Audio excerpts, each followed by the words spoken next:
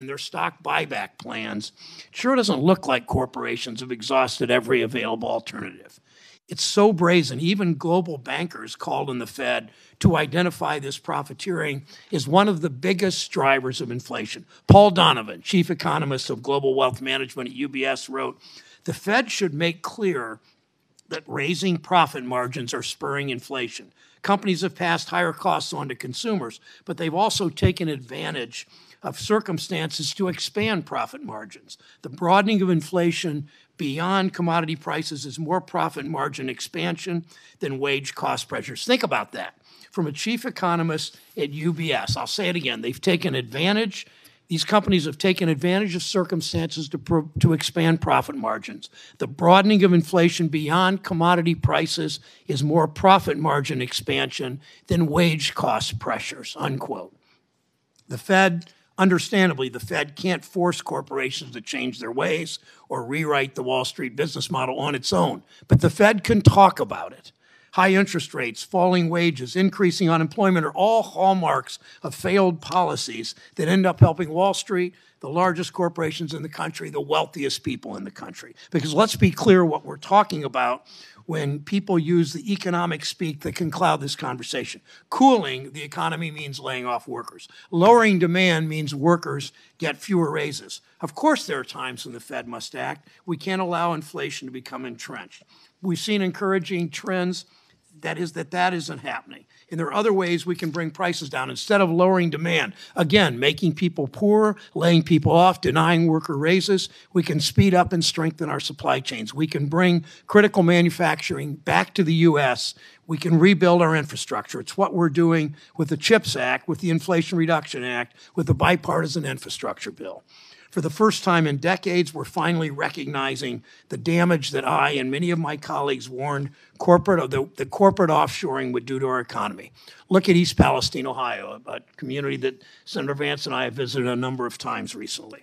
America learned about this small town last month when a Norfolk Southern train derailed and spewed hazardous material into this community. East Palestine is more than just a disaster headline. Columbiana County was once the center of American ceramics manufacturing, at one time producing 80% of ceramics of dishware in this country. One county produced 80% of it. When I was there last week, I was talking to the sheriff at the 1820 Candle Company. He was talking about how the last one closed just a few years back.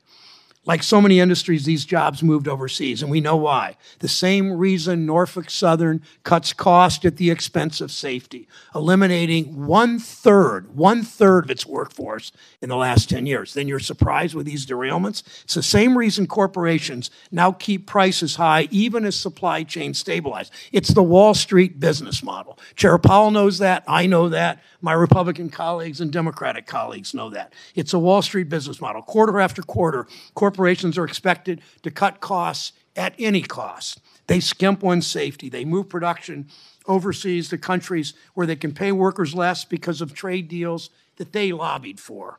And Wall Street demands they post profit increases, even in the middle of a global pandemic. That's the problem with our economy. And not only will higher interest rates not solve it, if they're overdone, they'll make it worse. We can't risk undermining one of the successes of our current economy. For the first time in decades, workers are finally starting to get a little power in this economy. Unemployment's at a historic low, 3.4%. That's not just a number. That means Americans have more opportunities, more options, even in places that haven't seen a lot in recent years. It means people have the power to demand raises and retirement security and paid sick days and some control over their schedules. It means more Americans have the dignity that comes with a good job that provides for your family. We must here ensure that all Americans have the opportunity for that dignity of work. It's a critical time. The consequences of missteps could be severe. Mr. Chairman, two more things that affect your job. It's not just monetary policy that threatens American pocketbooks. Some of my colleagues have threatened the nation's full faith and credit by holding the debt ceiling hostage for partisan politics. Instead of paying our bills on time, they're essentially threatening all Americans. The Fifth Circuit's Consumer Financial Protection Bureau ruling could also cause unimaginable instability and chaos for families, for consumers, but also, as the chair knows, for a financial system. The Fifth Circuit is Wall Street's, no doubt about it, the Fifth Circuit is Wall Street's favorite courthouse. It recently ruled the CFPB's independent funding is unconstitutional. If the Supreme Court upholds the Fifth Circuit's ruling, it will not only devastate CFPB, it will threaten the independent funding of many other federal agencies, including the Federal Reserve. I look forward to today's hearing, how the Fed will balance its dual mandate and continue to promote an economy where everyone who wants a good job can find one, an economy that works for everyone. Senator Scott. Sorry. That's fine.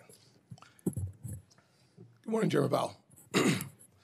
Sitting here, looking at my prepared remarks, thinking about, there's an opening coming where Vice Chairman Brainer's moving on. I think it's really important for us to make sure that all the information that we need in order to make a good decision on the next nom that we have in a timely fashion. So I would really implore the chair to make sure that happens, that every question, every questionnaire that is asked from the person, we get. Every member of this committee has their questions answered in a timely fashion, and that the staff has their answers in a timely fashion.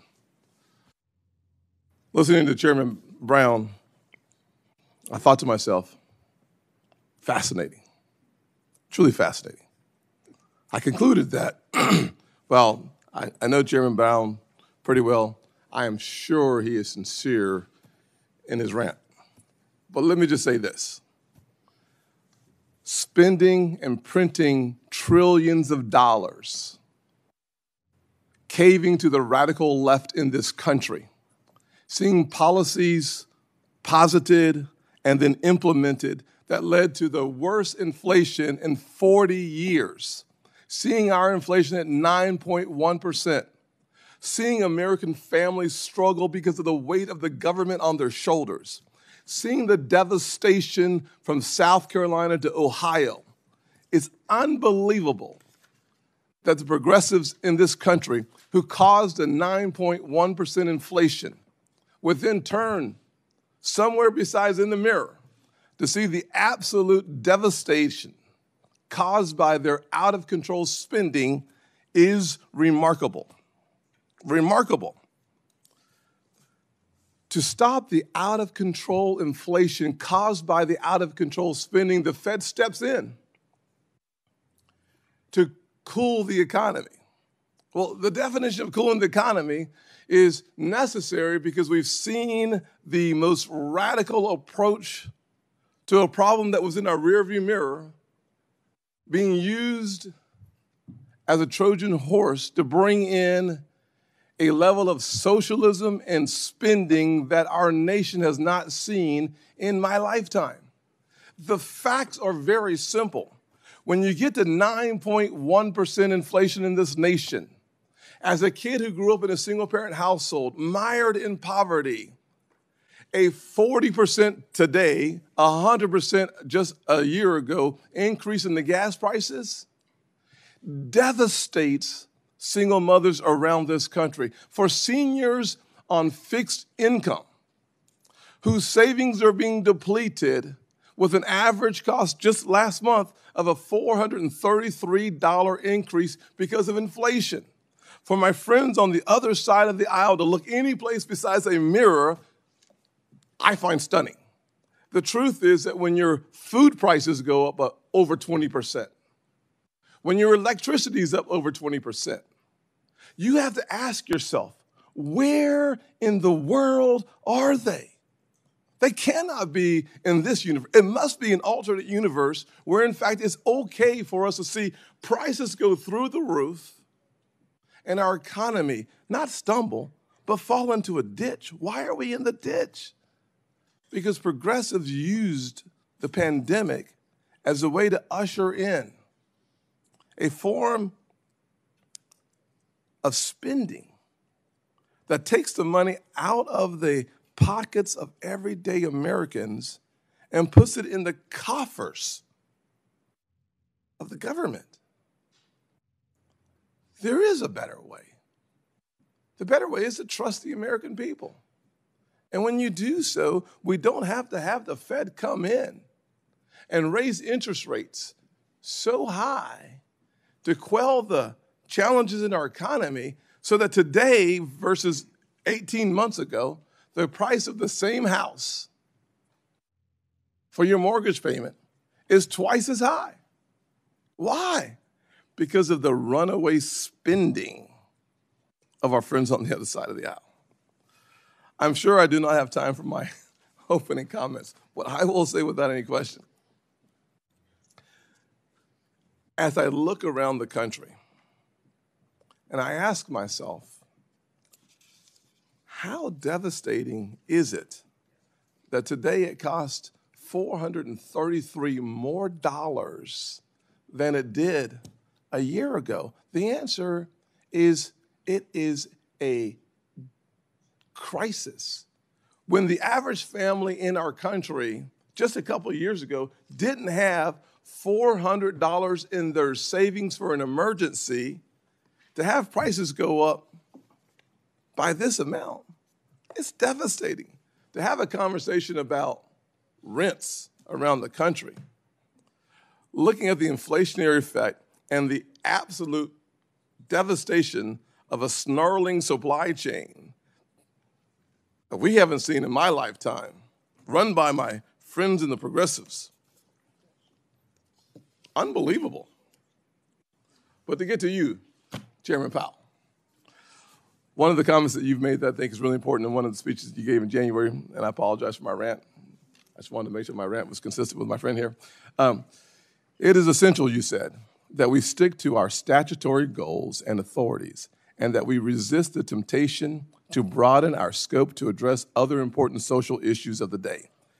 Taking on new goals, however worthy, without a clear statutory mandate would undermine the case of our independence. You further noted that, and I quote, without explicit congressional legislation, it would be inappropriate for us to use our monetary policy or supervisory tools to promote a greener economy or to achieve other climate-based goals. We are not and will not be a climate policy maker. Do you still stand by those comments? I do. Thank you. Finally, I know we're not in the question. I know, I get it. Finally. You now have 4 minutes and 12 seconds. Yes, I knew the chairman would dock that from my time, and I appreciate you doing so. With a sense of humor. With a great humor, great humor. Finally, several of my Republican colleagues and I sent a letter to you discussing Vice Chair of Supervision Michael Barr's plan to conduct a holistic review of capital standards. I look forward to discussing those capital standards during my Q&A, and I will thank you for our recent conversation that we had that helped illuminate some of the necessary challenges that we face as a nation and your answers to it. Thank you, Mr. Chairman. Thank you. Speaking of illuminating, thank you, Senator Scott. Yes, sir. Thank you for allowing me to use this. Today we'll hear from Chair of the Federal Reserve, Jerome Powell, on monetary policy in the state of our economy. And I don't expect Chair Powell to weigh in on the mini debate we just had, but I think we all know that the debt increase was much larger under President Trump and a Republican Senate than it has been since. Chair Powell, thank you for your service and your testimony today. Chairman Brown, Ranking Member Scott, and other members of the committee, I appreciate the opportunity to present the Federal Reserve's Semiannual Monetary Policy Report. My colleagues and I are acutely aware that high inflation is causing significant hardship, and we're strongly committed to returning inflation to our 2% goal. Over the past year, we've taken forceful actions to tighten the stance of monetary policy. We have covered a lot of ground, and the full effects of our tightening so far are yet to be felt. Even so, we have more work to do. Our policy actions are guided by our dual mandate to promote maximum employment and stable prices. Without price stability, the economy does not work for anyone. In particular, without price stability, we will not achieve a sustained period of labor market conditions that benefit all.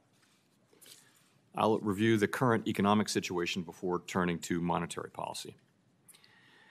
The data from January on employment, consumer spending, manufacturing production, and inflation have partly reversed the softening trends that we'd seen in the data just a month ago. Some of this reversal likely reflects the unseasonably warm weather in January in much of the country.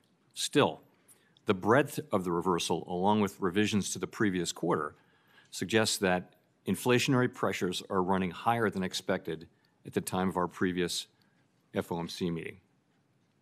From a broader perspective, inflation has moderated somewhat since the middle of last year, but remains well above the FOMC's longer-run objective of 2%.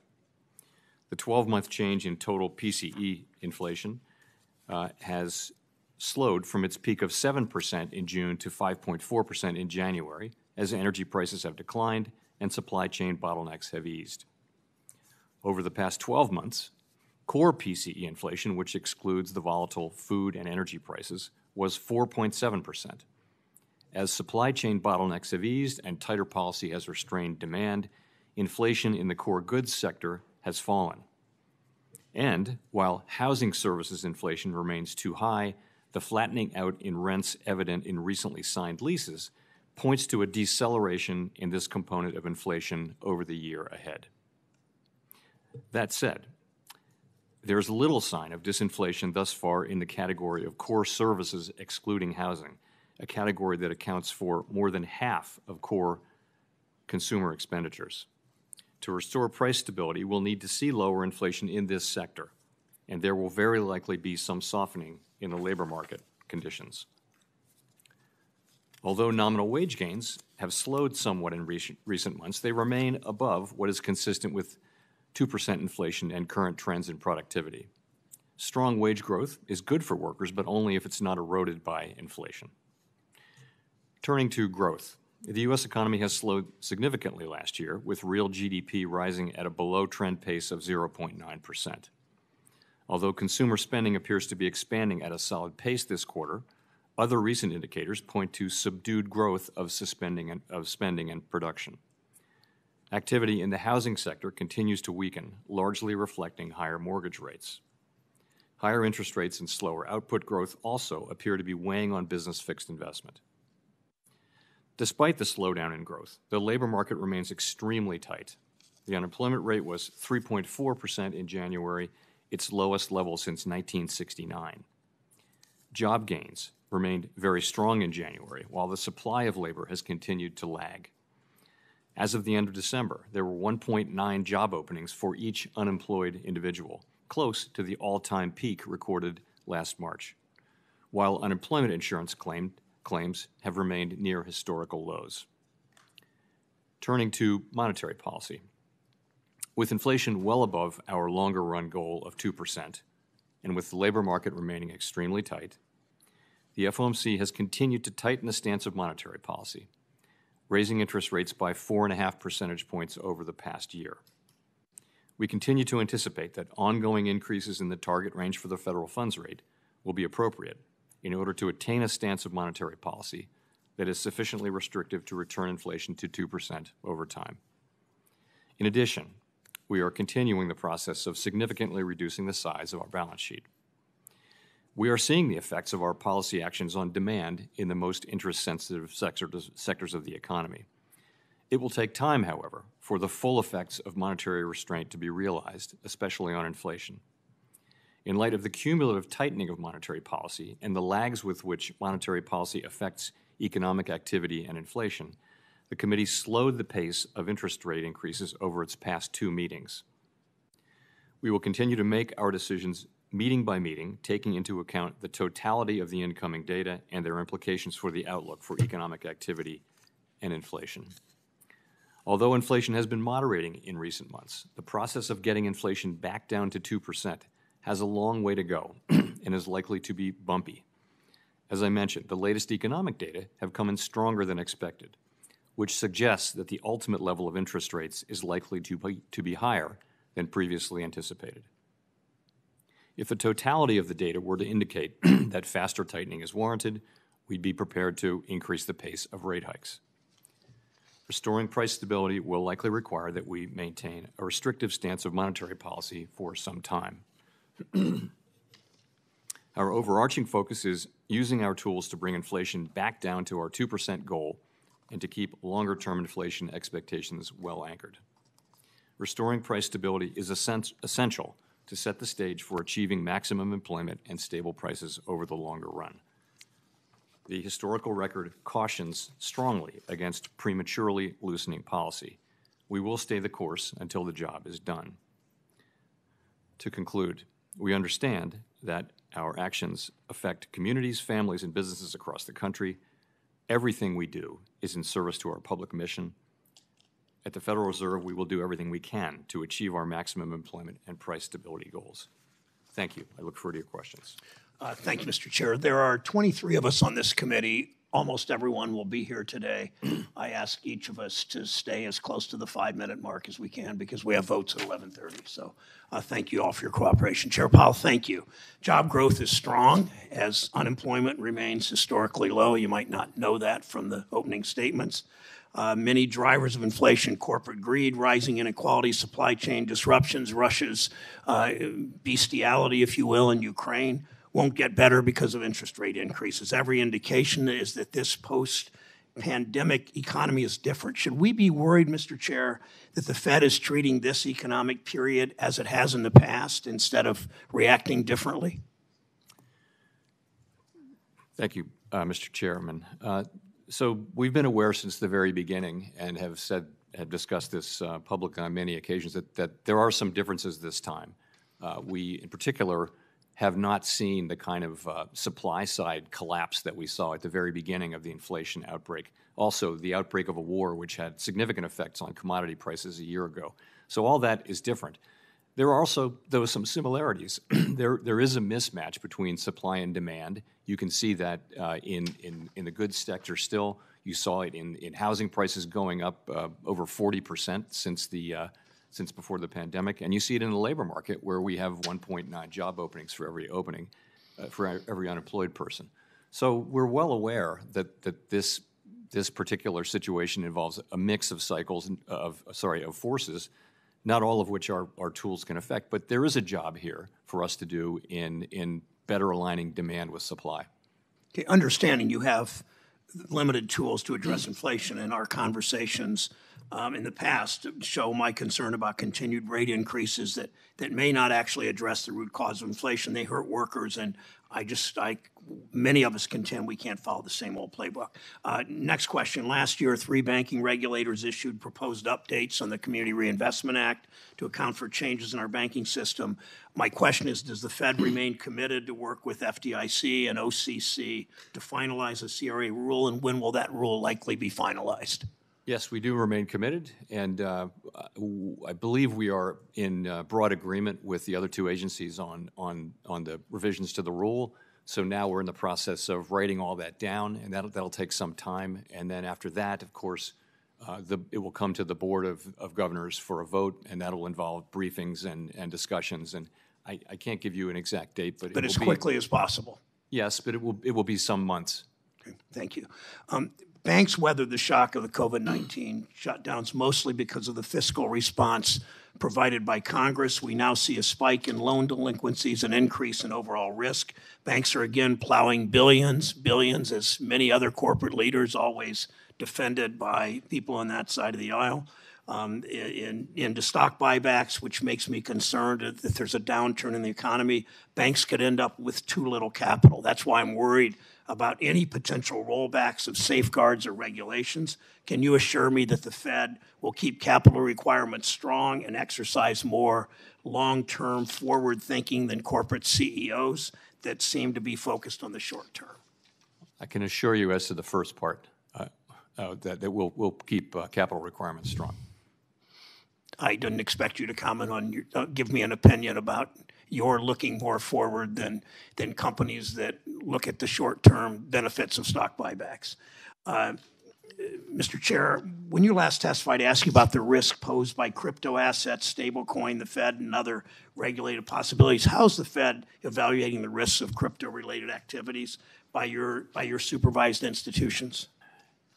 So this is something we've been quite active in this area, and I'll say that we believe that innovation is very important over time to the economy. We don't want to stifle innovation. We don't want regulation to stifle innovation in a way that just favors incumbents and that kind of thing.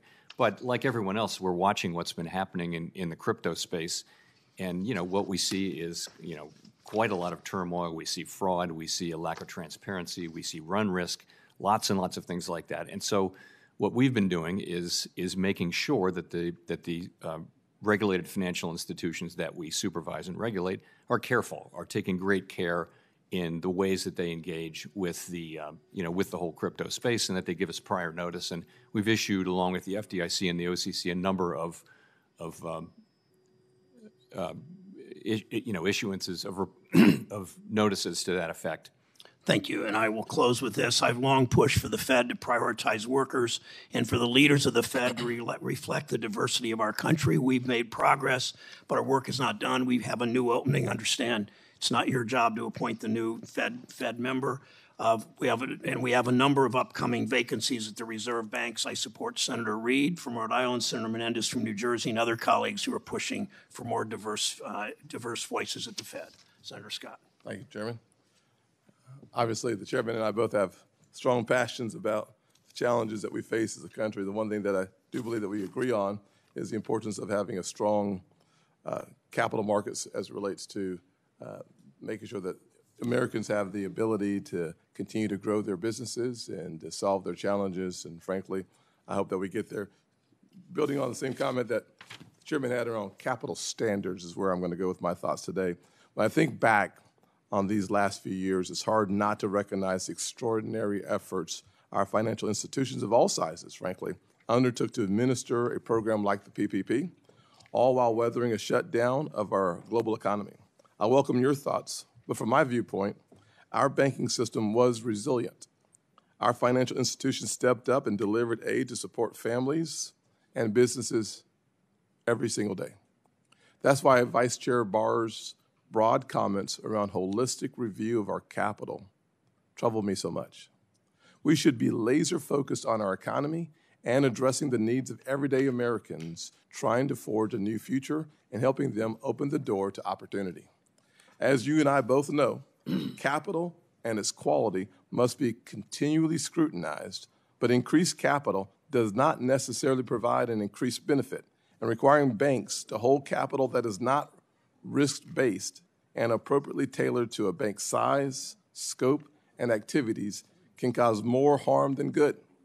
At a time of record inflation, where everyday needs are more expensive, we should not be pursuing actions that are harmful. Rather, we should be supporting the engine of our economy, small businesses. While I remain greatly concerned by the Vice Chair's comments, I am hopeful that you will ensure this review is appropriate, keeping the impacts on our banking system front and center. We must promote and further the growth of our economy and thereby our people. Anything less should be unacceptable.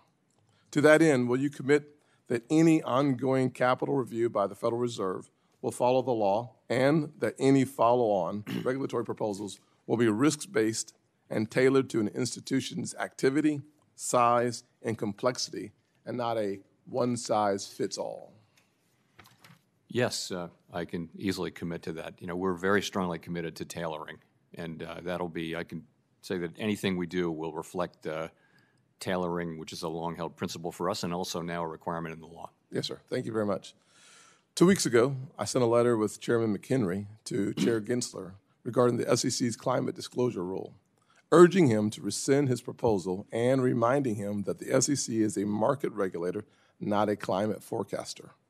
Much like Congress designed the SEC to protect investors, to maintain fair, orderly, and efficient markets, and to facilitate capital formation, and not to advance progressive climate change policies, Congress designed the Federal Reserve to promote price stability and maximum employment, not to play politics. To that end, I find worrying the Fed's announcement of recent actions to consider climate-related scenarios, coupled with remarks by the Vice Chair of Supervision, as attempts to incorporate broader ESG policies into the financial services system.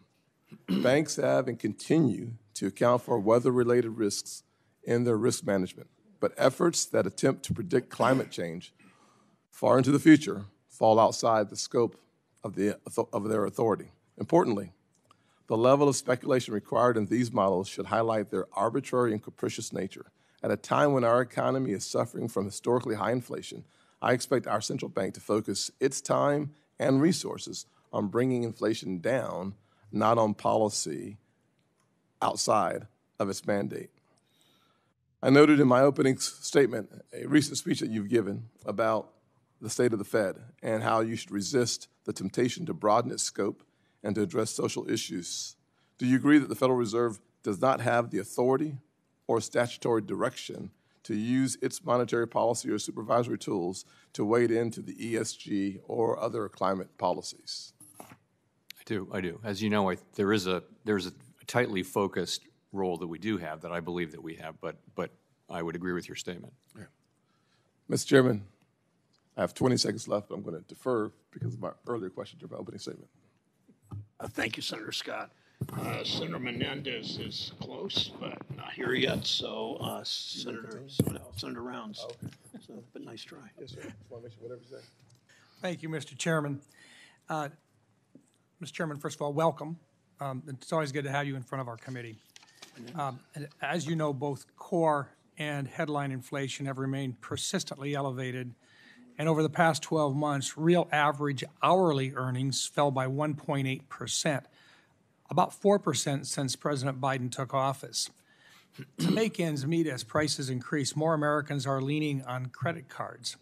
At the end of 2022, credit card debt hit a record of $930.6 billion, an 18.5% spike from a year earlier, and an average credit card balance rose to $5,805.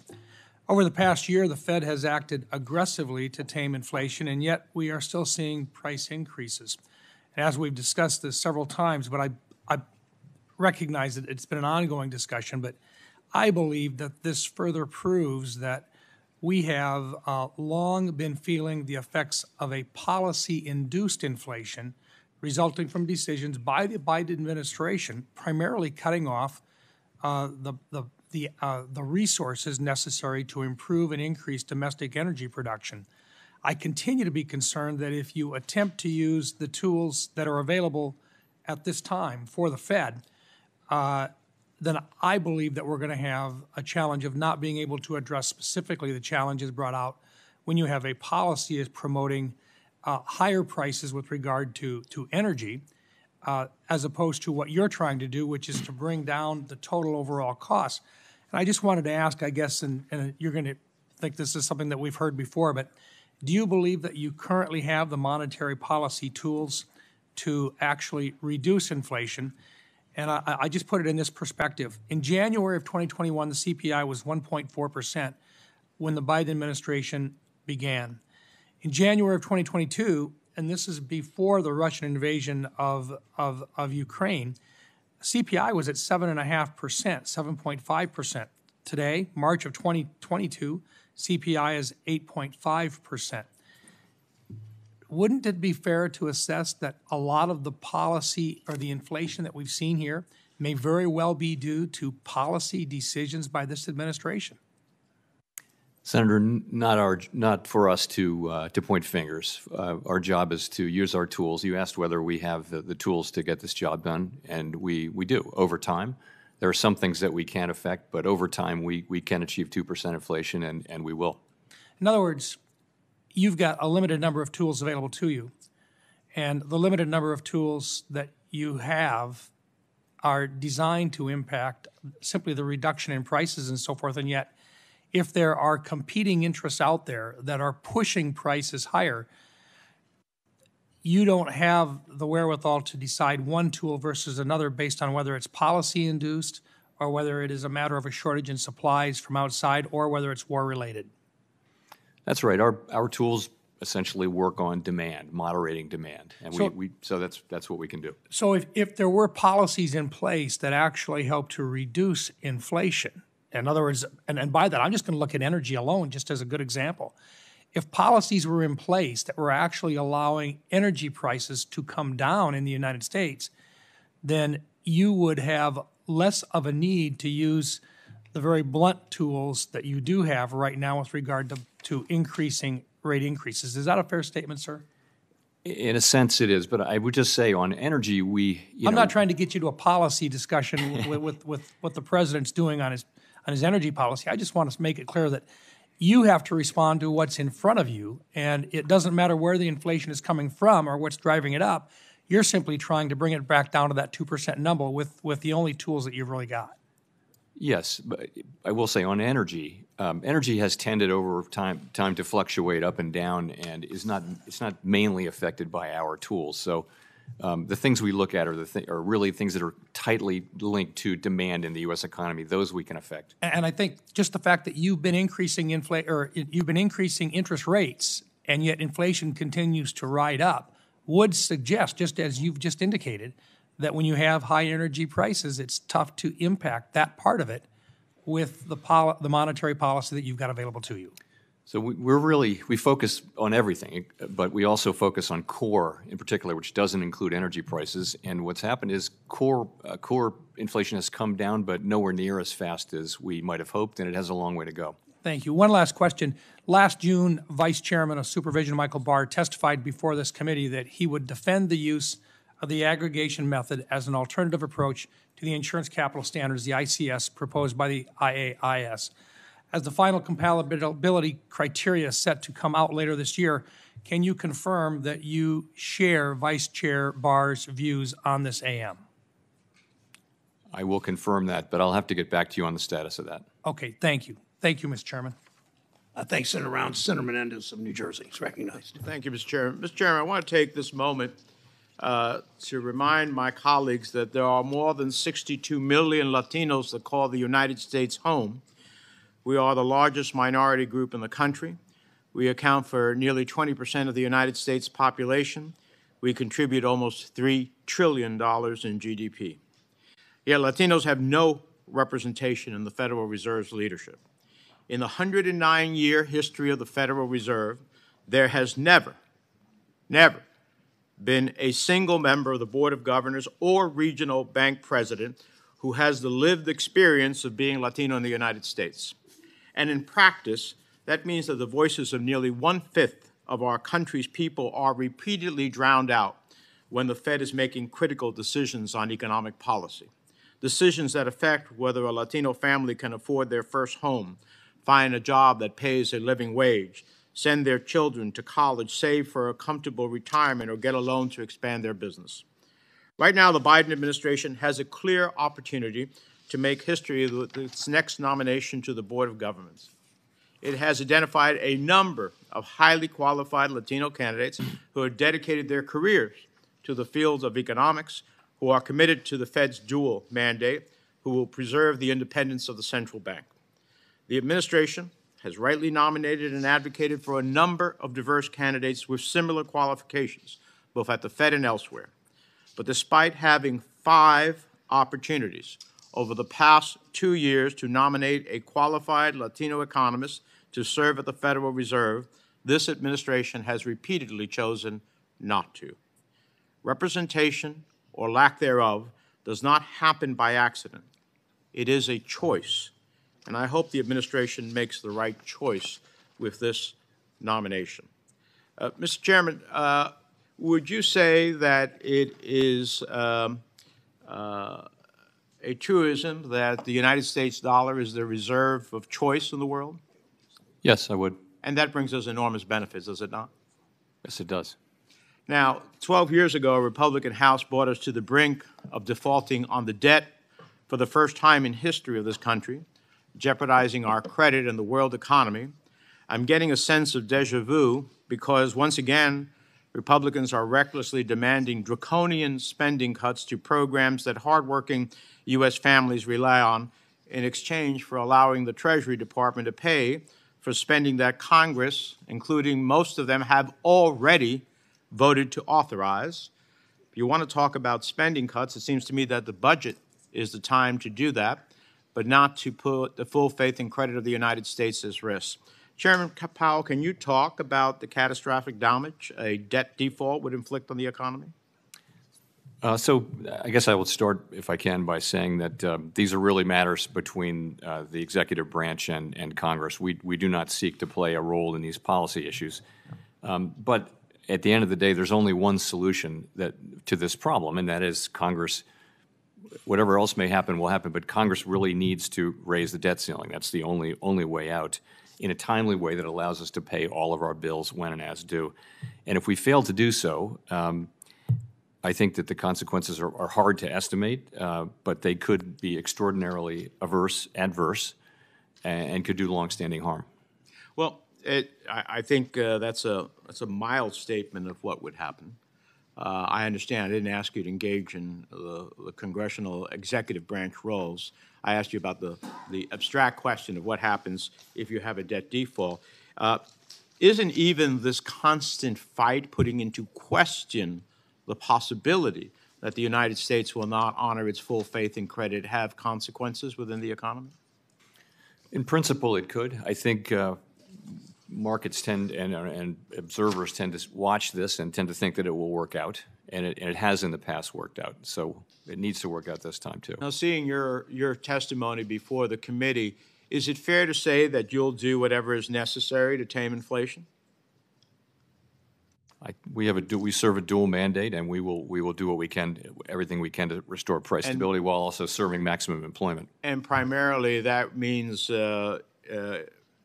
additional rate increases, would it not? What other tool do you have? That's what we have. The balance sheet, the shrinkage of the balance sheet will continue too, but it's principally rate hikes. So the question is, when does that part of doing anything necessary to tame inflation, come into conflict with your other mandate of maximum employment? Not now, when we have the lowest unemployment in 54 years, and where we have a labor market that is extremely tight, extremely. So, but that time could come, but it really isn't now, where we're very far from our price stability mandate, and in effect, the economy is past most estimates of maximum employment.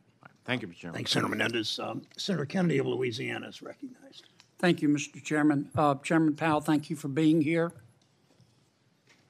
Thank you to you and your team for helping to save the economy during the pandemic meltdown. For what it's worth, I'm generally supportive of the actions of the Fed right now, and I'm not going to ask you today to blame anybody. When Congress spends money, it stimulates the economy, does it not? Well, it would depend on whether that's funded by tax increases or not. But so, if there's a spending that's not accompanied by taxes, would have a net at the margin stimulative effect. Well, and when Congress borrows money to spend even more, that stimulates the economy even more, does it not? At the margin, yeah. Okay. If Congress reduced the rate of growth in its spending and reduced the rate of growth in its debt accumulation, it would make your job easier in reducing inflation, would it not? I don't think fiscal policy right now is a big factor driving inflation at this moment, but it's absolutely essential that we do slow the pace of growth, particularly for the areas of the budget. All right, let's try to unpack this then. I'm not trying to trick you. You're raising interest rates. You're raising interest rates to slow the economy, are you not? Yes, to cool the economy off. And one of the ways you measure your success, other than fluctuation in gross domestic product, is the unemployment rate. Is it not? Yes, one of the measures. Okay. So in effect, I'm not being critical. When you're slowing the economy, you're trying to put people out of work. That's your job, is it not? Not really. We're trying to restore price stability. No, you're trying to raise not wages. You're trying to raise the unemployment rate.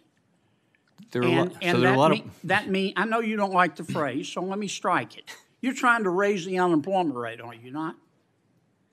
No, we're not trying to raise it. We're trying to realign supply and demand, which could happen through a bunch of channels, like, for example, just job openings. All right, let me put it another way, okay? The Economist did a wonderful study They looked at 10 disinflationary periods in America going all the way back to the 1950s. Disinflation is what you're trying to do. It's a slowing in the rate of inflation. Am I right? Yes. In other words, prices don't go down, they just don't go up as fast. Deflation is when prices actually go down. You're trying to achieve disinflation, are you not? Yes, we are. Okay. Based on history, in the 10 times that we got inflation down, disinflation since the 1950s, in order to reduce inflation by 2%, unemployment had to go up 3.6%. Now, that's history, is it not? I don't have the numbers in front of me, but yes, the standard has been that there have been recessions and downturns when the Fed has tried to reduce inflation. Now, right now, the current inflation rate is 6.4%, and the current unemployment rate is 3.4%. Now, if history is right, I'm not asking you to again, blame anybody, but if history is right, unless you get some help, in order to get inflation down from 6.4% to, let's say, 4.4%, and the unemployment rate is going to have to rise to 7% based on history. That's what the record would say. Okay. And to get inflation down to 2.2% based on history, an immutable fact, unemployment would have to go to 10.6%. Would it not? No, I wouldn't. That's what the record shows. That's what the history shows. Yeah, I don't think that kind of a number is at all in play here. I know you're reluctant to admit it, and you don't want to get in the middle of a policy dispute. But I think it's undeniable. It's undeniable that the only way we're going to get this sticky inflation down is to attack it on the monetary side, which you're doing, and on the fiscal side, which means Congress has got to reduce the rate of growth of spending and reduce the rate of growth of debt accumulation. Now, I get that you don't want to get in the middle of that fight. But the more we help on the fiscal side, the fewer people you're going to have to put out of work. Isn't that a fact? Please answer. It could work out that way. Okay. Sir? It could work out that way. Yes, sir. Thank you. Thank you, Senator Kennedy. Senator Reed of Rhode Island is recognized. Thank you very much, Mr. Chairman. Thank you, Chairman Powell, for being here today. We saw in the wake of COVID the globalized supply chain disrupted significantly, and we're in the process, in some respects, of rebuilding a supply chain with an emphasis on sourcing in the United States. To what extent did that disruptive supply chain contribute to inflation, and to what extent will the new, if you envision it, the new supply chain that is located in the United States and other friendly countries affect inflation? So the initial outbreak of inflation was all about spending on goods where people couldn't spend on services. So goods spending went way up, and the global supply chain, many goods are imported. The global supply chain just collapsed, and that was the source of the original inflation. It has now spread over the last 2 years to housing and also to the rest of the service sector. So to your question, we are seeing goods inflation has been coming down for some time now. It's still too high, but it's coming down. Housing services there's in the pipeline. You see the new leases that are being signed, and what that tells you is that in the next 6 to 12 months, we will see that come down. But this big service sector that's everything else, which is financial services, medical services, travel and leisure, all of those things, that's really where that's the source of the inflation we have now, which had nothing to do with the supply, or not much to do with the supply chains. That's where the challenge is now. And is there anything that you can do that would target that service area without affecting the other areas? There's not really. You know, our monetary policy tools are famously powerful but blunt. A different topic, and that is, as you're probably aware, the Fifth Circuit delivered a ruling in the Community Financial Services Association versus CFPB that the CFPB's funding mechanism is unconstitutional. Just like the Board of Governors, the CFPB is a bureau of the Federal Reserve. Both the Board of Governors and the CFPB rely on the same source of funds and draw on those funds in virtually identical ways. If the Board of governor's funding structure would be found unconstitutional, what would the implications be for the country and monetary policy? Well, it would be very significant, but I have to say we have significant responsibilities, but I would be reluctant to comment on a case that's before the Supreme Court. But it is certainly something that you've had people examine for possible ramifications. Yes, and the central banks tend to be self-funding because of the way they work, and that's a key factor of our independence. We've gone back and forth on the impact of rate hikes on workers, and you've indicated previously that wages have not been spiraling upwards necessarily, and that inflation expectations are currently stable. But the impact on increased interest rates are usually felt more by low to moderate income people. Is there any way you can work yourself out of that dilemma? So where we are right now, of course, is very low unemployment. Wages have been moderating, and they've been doing so without a softening in the labor market, without a rising unemployment, really, and that's a good thing. So we really don't know. The current situation is a combination of more typical supply and demand issues, but also just things that we haven't seen before, like the war in Ukraine, like the supply chains that you mentioned. Right. So we have many unusual factors, and I don't think anybody knows with confidence how this is going to play out. Thank you very much, Mr. Chairman. Thank you, Chairman. Thanks, Senator Reed. Senator Brett, Alabama is recognized. Thank you, Mr. Chairman. Chairman Powell, it's great to have you here today. Over the past 2 years, we've seen the highest inflation of my lifetime, driving up costs for American families across the board. According to the U.S. Department of Labor, the annual inflation rate in 2021 was 7%, and in 2022, it was 6.5%. According to the U.S. Department of Agriculture, the cost of food went up 10% in 2022. And the real effects of that is moms and dads across this nation that are working to put food on the table for their kids, for their babies, had a harder time doing that. This has devastated hardworking Americans, causing a kitchen table crisis in every corner of our country, as the price of food, energy, and housing have all skyrocketed. In response, the Federal Reserve has raised the Federal Reserve Fund rate more than 4 percentage points. Being far from transient, inflation has remained persistent, high, and well above the Fed's long-run goal of remaining under 2%. In the coming year, what factors and indicators are you paying attention to as you and the Federal Open Market Committee decide on whether to increase rates? So I'd say a couple things to that. First, we're going to be looking at inflation in the 3 sectors that I mentioned: the goods sector, the housing sector, and then the broader service sector. And we need the inflation that's already underway in the goods sector to continue, and that's really important. In the housing sector, we just need the time to pass so that reported inflation comes down, and it's effectively in the pipeline as long as new leases are being signed at relatively small increases. So we'll be watching very, very carefully, though, at the larger service sector, which is 56% of consumer spending, and more than that of what's currently inflation. So that's one thing we'll be watching that very carefully. Also, we raised rates very quickly last year, and we know that monetary policy, tightening policy, has delayed effects. It takes a while for the full effects to be seen in economic activity and inflation. So we're watching carefully to see those effects come into play. So we're aware that we haven't seen the full effects yet, and we're taking that into account as we think about rate hikes.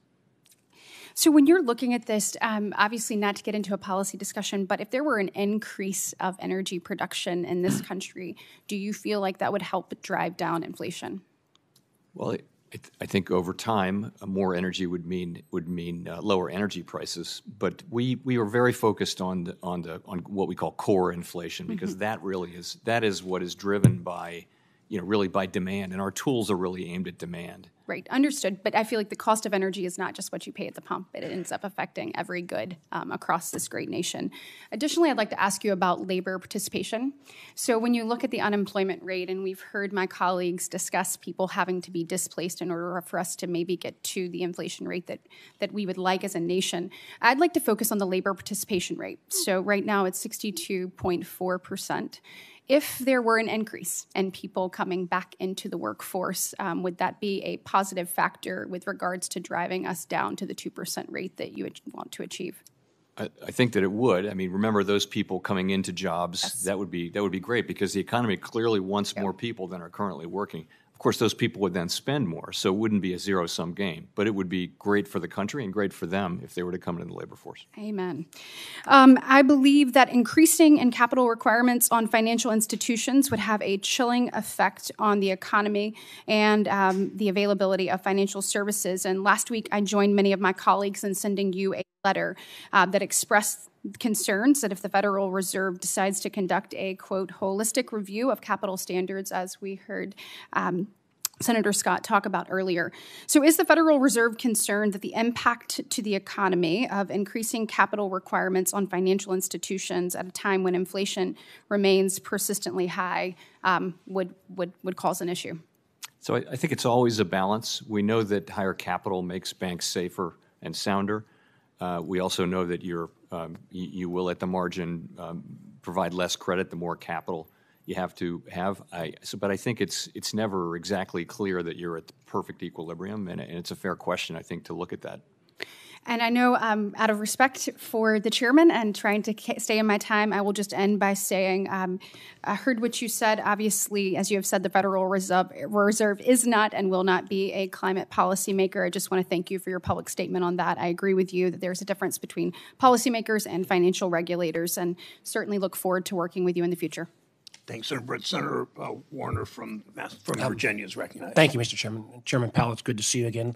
Let me start by saying, depending on who's asking questions, we're either pounding you for how quickly we're going to drive that inflation back to 2%, or pounding you on making sure that we don't push the economy into a recession and drive up unemployment. I got to tell you, and it's these are maybe not the cheap seats, but I actually think you've done a pretty good job in terms of both ratcheting up rates and then starting to tail off a little bit. I think we all were concerned by the January numbers where it popped up a little bit more. I wish, Mr. Chairman, we were actually having this hearing 2 weeks from now because we're going to have a lot more data later in this week and next week. But I want to net. We've still got ways to go, and the January numbers were concerning. But I do think your tailored approach. We can all second guess, but I think it has been the right approach. And I'm going to commend you on that. I want to get two questions in. One of the areas that I am very worried about is commercial debt. I mean, we've got a Bloomberg story here showing we're going to hit a $6 trillion wall this year on refinancing. Where I'm particularly concerned is the issue around commercial real estate. As we recover from COVID, a lot of things are getting back to normal, but clearly the transformation of where people work is going through a fundamental transition, and I hope people do return more to the office, but lots of folks prefer working elsewhere. That's going to fundamentally change the real estate market on the commercial side, and I do believe we're going to hit potentially a cliff here of a totally unexpected problem in terms of commercial real estate. How are you looking at that issue and recognizing there's lots of bumps coming out of COVID? This one seems to be more unique in nature, and how are you thinking about that issue? So the first one on commercial debt, business debt generally, it's kind of been moving sideways as a percent of GDP, so you don't see a big spike going on or anything like that. However, of course, there are pockets of concern, and particularly you pointed to the refinancing spike that has to happen, and I've seen those come and go before. Generally, markets can absorb them, maybe at a much higher rate this time, but it's something that we're well aware of and watching carefully. In terms of CRE, I would agree with you. The occupancy of office space in many major cities is just remarkably low, and you wonder how that can be. Now, over time, some of that's going to be made into condominiums and things like that, since we don't seem to have quite enough housing in some places. But the question is, what's the financial stability risk? It's not great for the largest institutions. Don't tend to have a lot of direct exposure to that. Some smaller banks actually do. Medium and small size banks do. We carefully monitor it. We agree that that's an area that requires a lot of monitoring, and I'd say we're on the case. So, well, that will morph me into my last question. Something we've talked about, and a lot of my colleagues have talked about with the large institutions. In other words, I mean, I do think even some of the biggest critics of Dodd-Frank, I think, would acknowledge our banking system is a heck of a lot stronger and was able to withstand COVID in a very healthy way. But what we've also seen evolve is a vast amount of financial institutions move beyond the regulatory perimeter. The fact that we now have way over half of the mortgage origination coming from non-financing institutions, because a lot of the large entities, hedge funds, other funds that may be doing some of this commercial debt or some of the CRE debt. I'd like you to talk generally in the last 40 seconds or so of how you think about this regulatory perimeter. I'm a big believer, and I know some of my colleagues are, that that we ought to look less at charter and look at same risk, same regulation, maybe as a guiding principle. And I know Senator Warren's been working on some work. I've been working on some work around crypto around that area. But there's a vast amount of activity that's taking place outside the regulatory perimeter. How should we be thinking about that, and how do we make sure that doesn't create the kind of crisis sneak-up that happened in 2008 on the non-regulated side of the house? I think you articulated the principle very well. It's same activity, same regulation. And that covers crypto and all kinds of other activities. People are going to assume when they deal with something that looks like a money market fund that it has the same regulation as a money market fund or a bank deposit. And so stable coins need some attention in that respect. I just think that's the basic principle. And you're right. So much of intermediation has moved away from the regulated banks really for a long period of time. We got to keep an eye on that. Thank you, Chair Powell. We can keep looking at. I hope it's. Thank you, Senator Vance. I'm sorry, Senator Hagerty of Tennessee. Thank you, Chairman Brown, and thank you very much, Ranking Member Scott, for holding this hearing. Chairman, it's great to see you again here. I appreciate your presence, and I appreciate the opportunity to talk with you about an item that I'm particularly concerned about, and that's the holistic review that Senator Britt just brought up that Vice Chair Bauer is conducting right now. It's generating a sense that higher capital requirements are on the horizon for us. And as I think about that in the context of what we've weathered, you think about the situation in 2020. It was an acute, real-life stress test, if you will. And I think that our financial system navigated that admirably. In the past, Chair Powell, you've told this committee that our financial system has proven resilient through 2020, and that the capital levels at that point in time, and I would note that those capital levels are at multi-decade highs, are in aggregate adequate. And I just wanted to follow up on those prior statements and see if you still feel that way. So I guess I would say it to you this way. In our system, we have a vice chair for supervision who has statutory responsibilities. And when a new vice chair for supervision comes in, generally they're going to want to take a fresh look. And that's what the former one, Vice Chair Quarles did, and that's Dan Tarullo kind of had the job on an informal basis, and that's what he did. So it's only natural that someone would come in and take a fresh look, and I think that's part of the process. The role of that person is to make recommendations on regulation and supervision to the full board. The role of the board is to consider those when made, and this just comes under that heading. Well, as the review is underway, and I appreciate that context, one aspect of it seems to us as an apparent willingness to undo the tailoring requirements that were enacted as part of S2155. And I understand that nothing has been finalized regarding the regulations. It's a concerning prospect if that's the case. The Fed's General Counsel just yesterday alluded to undoing 2155 by, quote, pushing down the Basel requirements on banks that were intentionally given relief in that bill. So I want to be perfectly clear that the banking regulators themselves can't just simply ignore or selectively enforce the laws. And again, I realize that the details of the study haven't been finalized and made public, but if the proposal put forth by Vice Chair Barr is either unduly aggressive or appears to contradict the spirit of S2155, will you vote for it?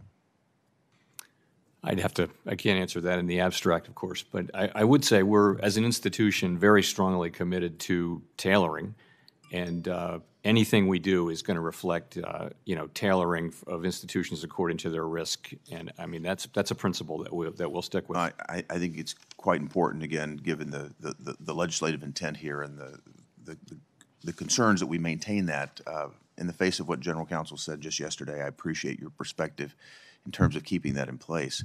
I'd like to come with my next question, Chairman Powell, with starting the question by underscoring the importance of the independence of the Fed's monetary policy. Right now, the economic picture is about as uncertain as I can remember. We've had large companies in the private sector who are in the midst of planning layoffs and forecasting serious economic weakness in the quarters to come. Yet, on the other hand, the current economic data seems to be robust. Inflation showed some signs of softening in the past several releases. So I just hope, Chair Powell, that you could briefly tell us how you synthesize these seemingly contradictory data. So just quickly, at the end of last year, we saw a couple of very promising, modest inflationary readings in November and December. But earlier this year, some of that improvement was revised away. In addition, we got a very strong reading on inflation in January, also a very strong jobs reading, also very strong retail sales. And so, as I pointed out in my testimony, we're looking at a reversal, really, of what we thought we were seeing to some extent, a partial reversal. It's still true. It's still the case that we're seeing progress on inflation. We're seeing goods inflation has come down significantly. There's improvement in housing inflation in the pipeline. There's not a lot of improvement yet to be seen in the largest sector, which is non-housing services. So core inflation is running at 4.7% on a 12-month basis. I think nothing about the data suggests to me that we've tightened too much. Mm-hmm. Indeed, it suggests that we still have work to do. In that context, thinking about where the tightening goes and when it might, where and when it might happen, where do you see the terminal Fed funds rate landing in this cycle? So we last wrote down our assessments, individual assessments of that in December, and I think the median range was basically people were clustered between 5 and 5.5. We're going to write down those again as part of them. We do it 4 times a year. We'll do it around the March meeting, which is on the 21st and 22nd of March. And as I indicated in my testimony, I think the data we've seen so far, and we still have other data to see, we still have significant data to see before the meeting, suggests that the ultimate rate that we write down may well be higher than what we wrote down in December. Got it. Thank you, Mr. Chairman. Thank you. Thank you.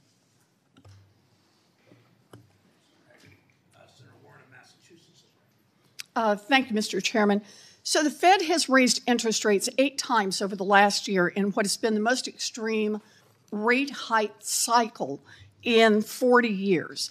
The Fed's goal is to slow inflation, and your tool, raising interest rates, is designed to slow the economy and throw people out of work. So far, you haven't tipped the economy into recession, but you haven't brought inflation entirely under control either. And maybe the reason for that is that other things are also keeping prices high, things you can't fix with high interest rates, things like price gouging and supply chain kinks and a war in Ukraine. But you are determined to continue to raise interest rates, so I want to take a look at where you're headed. In December, the Fed released its projections on the state of the economy under your monetary policy plan. According to the Fed's own report, if you continue raising interest rates as you plan, unemployment will be 4.6% by the end of the year, more than a full point higher than it is today. Chair Powell, if you hit your projections, do you know how many people who are currently working, going about their lives, will lose their jobs?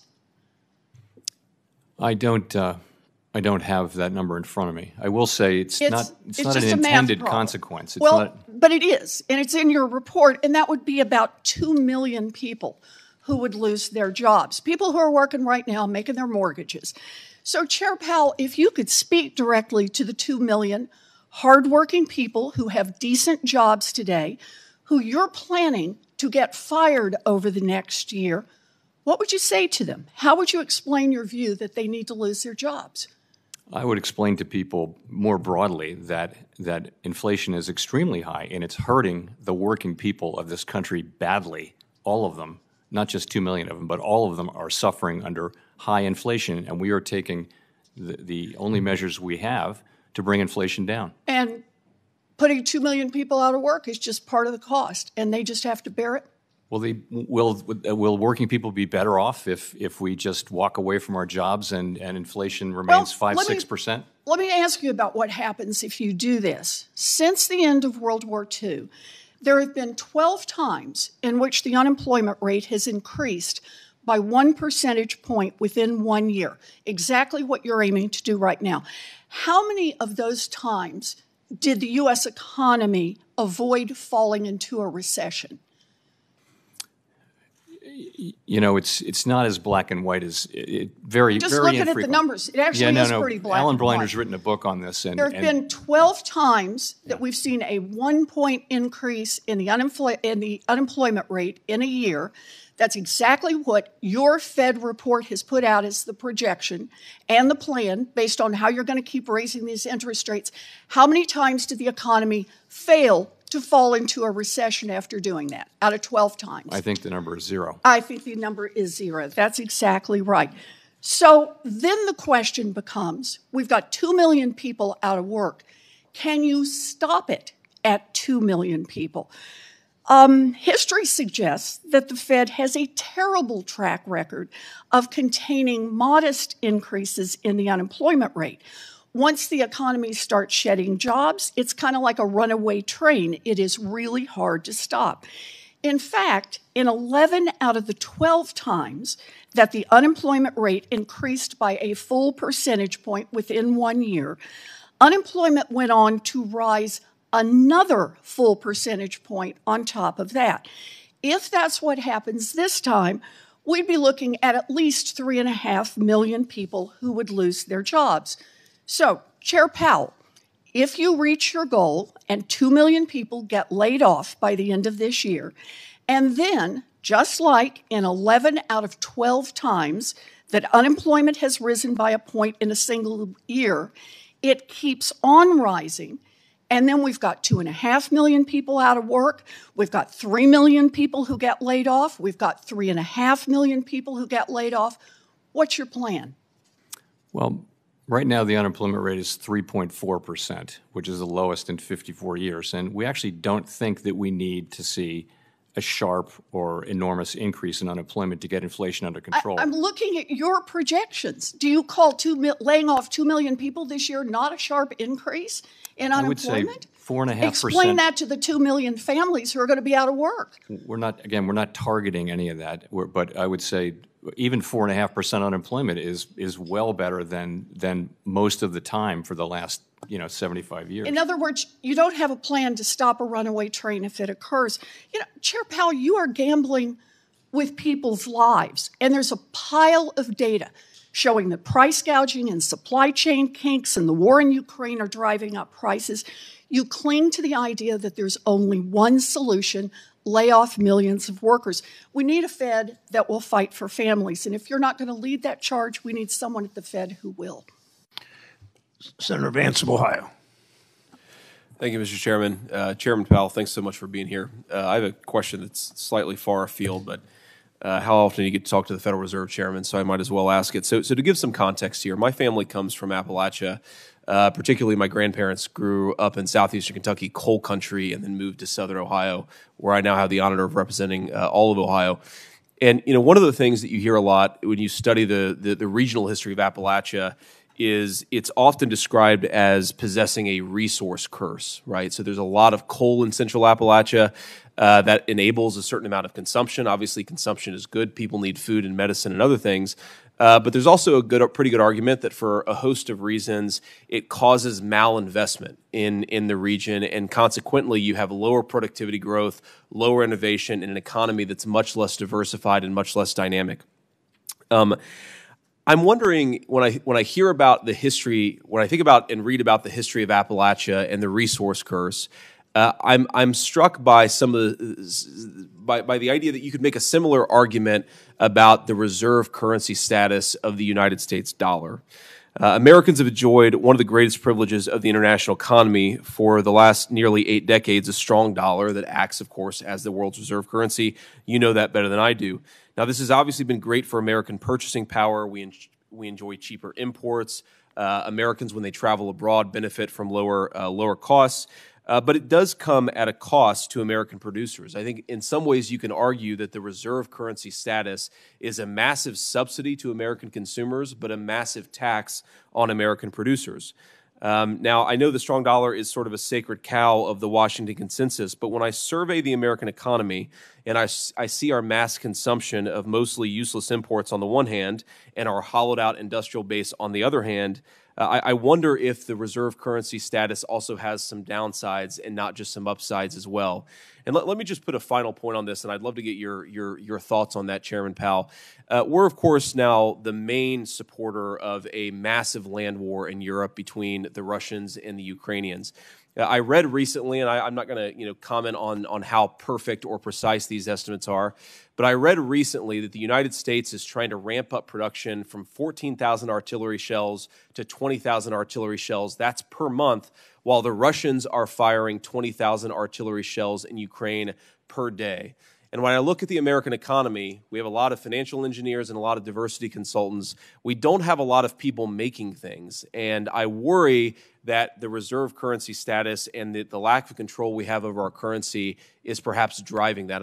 I'd love to get your feedback on that. What are the upsides and downsides of the reserve currency? That's a big question to try to answer. You have 2 minutes, today. Chairman Powell, so plenty of time. I can't even get started on that. So we are the world's reserve currency, of course, and that's because of our democratic institutions. It's because of our control over inflation over many, many, many years. The world trusts the rule of law in the United States, and those are the things. So once you're the world's reserve currency, it's used in all over the world in transactions, and it's the place where people want to be in times of stress, is in dollar-denominated assets. Now, so of course we benefit by being able to pay for our goods all over the world, pay for everything anywhere in the world mostly with dollars.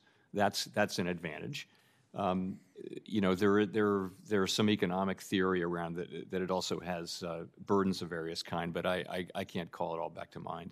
But the other thing is, it's a very stable equilibrium, but it's not a perfect one. It's not a permanent one, rather. So there isn't any obvious candidate to replace the United States right now where you can have free flow of capital in and out of the country, where you can really trust the rule of law and democratic institutions, and keeping price stability, which you can here. Do you think it gives us less control over our own currency, the fact that it's become the world's reserve currency?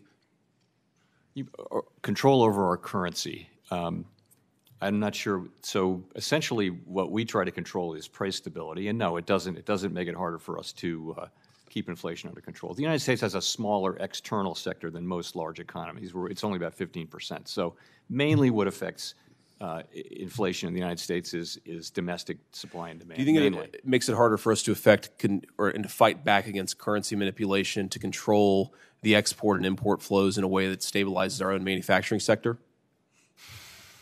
Well, I mean, what's important there is really the level of the dollar, and when the dollar is stronger, obviously our wares are more expensive abroad and that kind of thing. But we don't have an opinion on.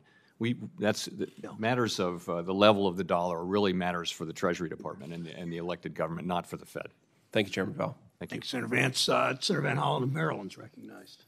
Thank you, Mr. Chairman. Chairman Powell, thank you for being here and for your service. I know the Fed is experiencing lots of challenges these days. I've got a couple questions that are just, I think, basic yes or no's, and then some longer questions. Would you agree that changes in the size of corporate profits can be one of the factors that affects the inflation rate? Yes. Right. Now, recently we saw that the Employment Cost Index, which, as you know, measures the growth of wages and benefit costs, grew at roughly 4% on an annualized basis in the fourth quarter of 2022. Is that right? That's my recollection, yes.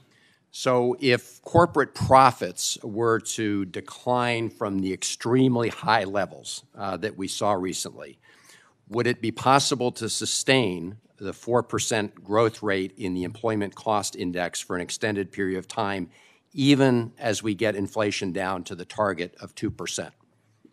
Depends on what you mean by extended period of time. So you would not, without a very, very large increase in productivity, which would be great, but that we don't expect, you wouldn't be able to sustain 4% wage inflation over the longer term. Over the shorter term, though, yes. So over the shorter term, that would not be a justification in and of itself for raising rates. Is that right, in the short term? Well, I think wages affect prices and prices affect wages. I think we do think that some softening in labor market conditions will happen as we try to get inflation under control, and will need to happen. Right, but that's more a prediction about your efforts to fight inflation. Are you saying that simply looking at the current 4% growth rate in the short term is an excuse for jacking up interest rates? I think what I would say is that the overall, all the data we look at in the labor market, including not just that measure of wages, but others, also unemployment, also participation, also job openings and quits and things like that. All of that, you put that into the picture, and I think you see a labor market that is extremely tight and is probably contributing to inflation. I've never said it was the main cause. Right.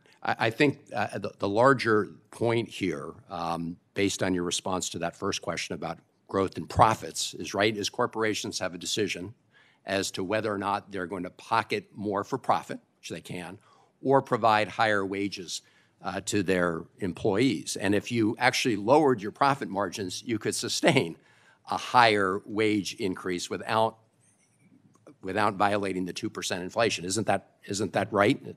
Yes. I mean, when I hear profit margins, what we're seeing in the economy is pretty much about shortages and supply chain blockages. And when there's not enough of a product, what happens, and there's a lot of demand, what you see is prices going up. As the supply chains get fixed and shortages are alleviated, you will see inflation coming down. You'll see margins coming down, and that will certainly help with inflation. Right, but profits are the margin, right? They're going up beyond what they were before. That means that even with the increase of costs because of supply chains, they're making more profits. Which again, that they can do that. But my point is that as a contributor to inflation, as you indicated in response to the first question, let me ask you about the tight labor market because one of the issues in a tight labor market is parents with kids, including a lot of moms who would like to go back into the market, but are not able to do so because of lack of affordable child care. The other issue is immigration, and I know that you've gotten some recent data on how some immigration figures actually have softened a little bit the tightness in the labor market. Can you just talk broadly about those two factors, affordable child care and immigration, more legal immigration, and how they could affect labor force participation and therefore also reduce inflation pressures? So on the first, we don't make recommendations or evaluate fiscal policy, but I will say there's research that shows that it helps keep women in the workforce when there's child care available, which is, I think, kind of self-evident. The second was impact of immigration. Immigration, yeah. So what I talked about with you is actually as part of the January Bureau of Labor Statistics report, which comes the employment report for January, which comes out in early February.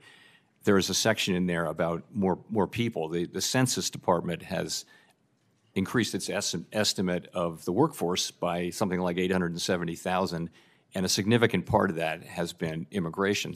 And that has moved up participation by a little bit, but it may be part of why we're hearing. It may be part of why we're hearing from in the labor market that the really intense labor shortage pressures that we were hearing about in 2021 and 22 may be alleviating. So that would contribute to that. Clearly, more people. Clearly, the economy is calling for more people with essentially two job openings for every unemployed person, and this can be a source of those people. Right, and that would reduce the tightness of the labor market and reduce pressures on inflation, right? May already be doing so. Thank you. Senator Kramer of North Dakota is recognized. Thank you, Mr. Chairman. Thank you, Chairman Powell, for being here. And I can't resist responding to a few things that my friends on the left have said. For example, in his opening statement, Chairman Brown had a long list of things that raising interest rates won't do. Raising interest rates won't fill in the blank. I'm going to fill in the blank with a couple things. How about raising interest rates won't stop Senate Democrats and President Biden from overtaxing, overspending, overborrowing, overregulating? Chairman Brown said we should rebuild our supply chain by curbing offshoring, corporate offshoring. I agree. He talked a lot about corporate greed contributing to inflation. Okay. But how about regulatory greed contributing to corporate greed? How do you expect corporations to reinvest money if you overregulate their ability to invest that money right here in the United States of America? You want to onshore some things? How about energy policy? How about instead of looking to Venezuela or Iran for oil supply or Russia, or rather than looking to China for electric vehicles and chips and solar panels, how about we have a strategy that onshores those things by reducing regulation, reducing taxes, and letting those corporations reinvest their profits rather than stock buybacks or dividends. This idea that somehow the Federal Reserve is supposed to keep inflation in check while half of the government works against it is mind-boggling. Now, I know, Mr. Chairman, you don't like to comment on policy. You and I have been around and around about this. You were anxious to advise us to spend lots of money during the pandemic.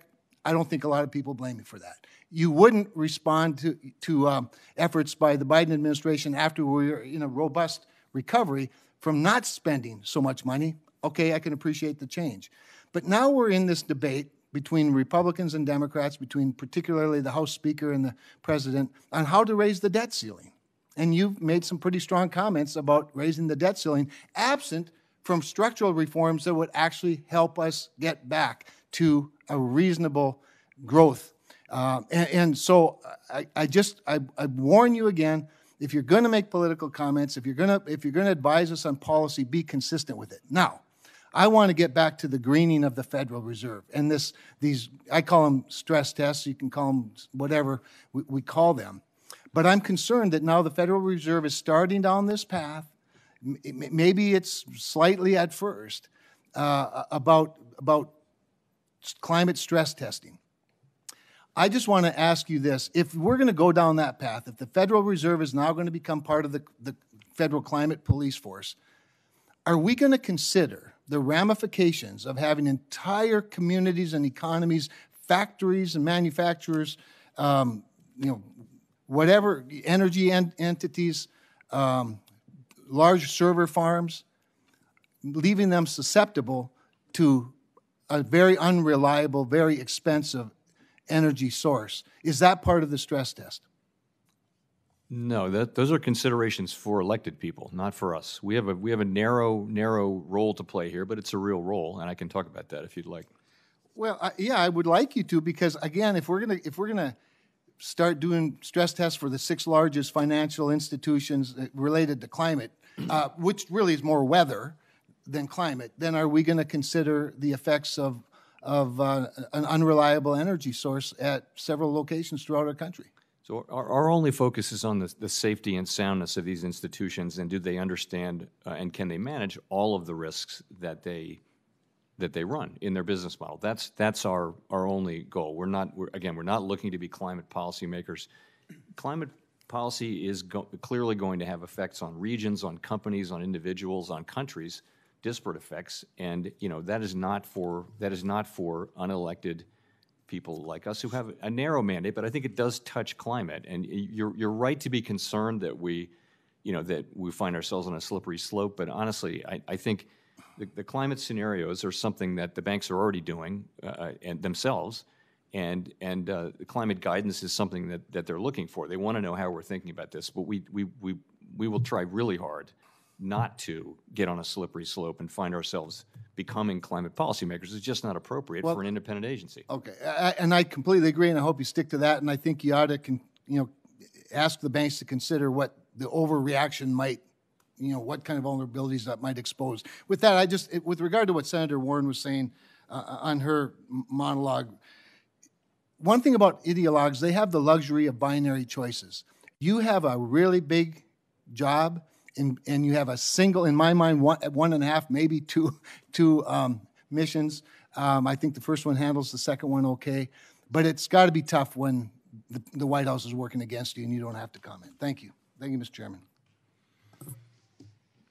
Senator Tester of Montana is recognized. Chair Powell, thank you for being here today, and thank you for serving in this critical role at this critical time. I have talked many times in this committee, and I, especially right now, cannot overstate the importance of the Fed's independence.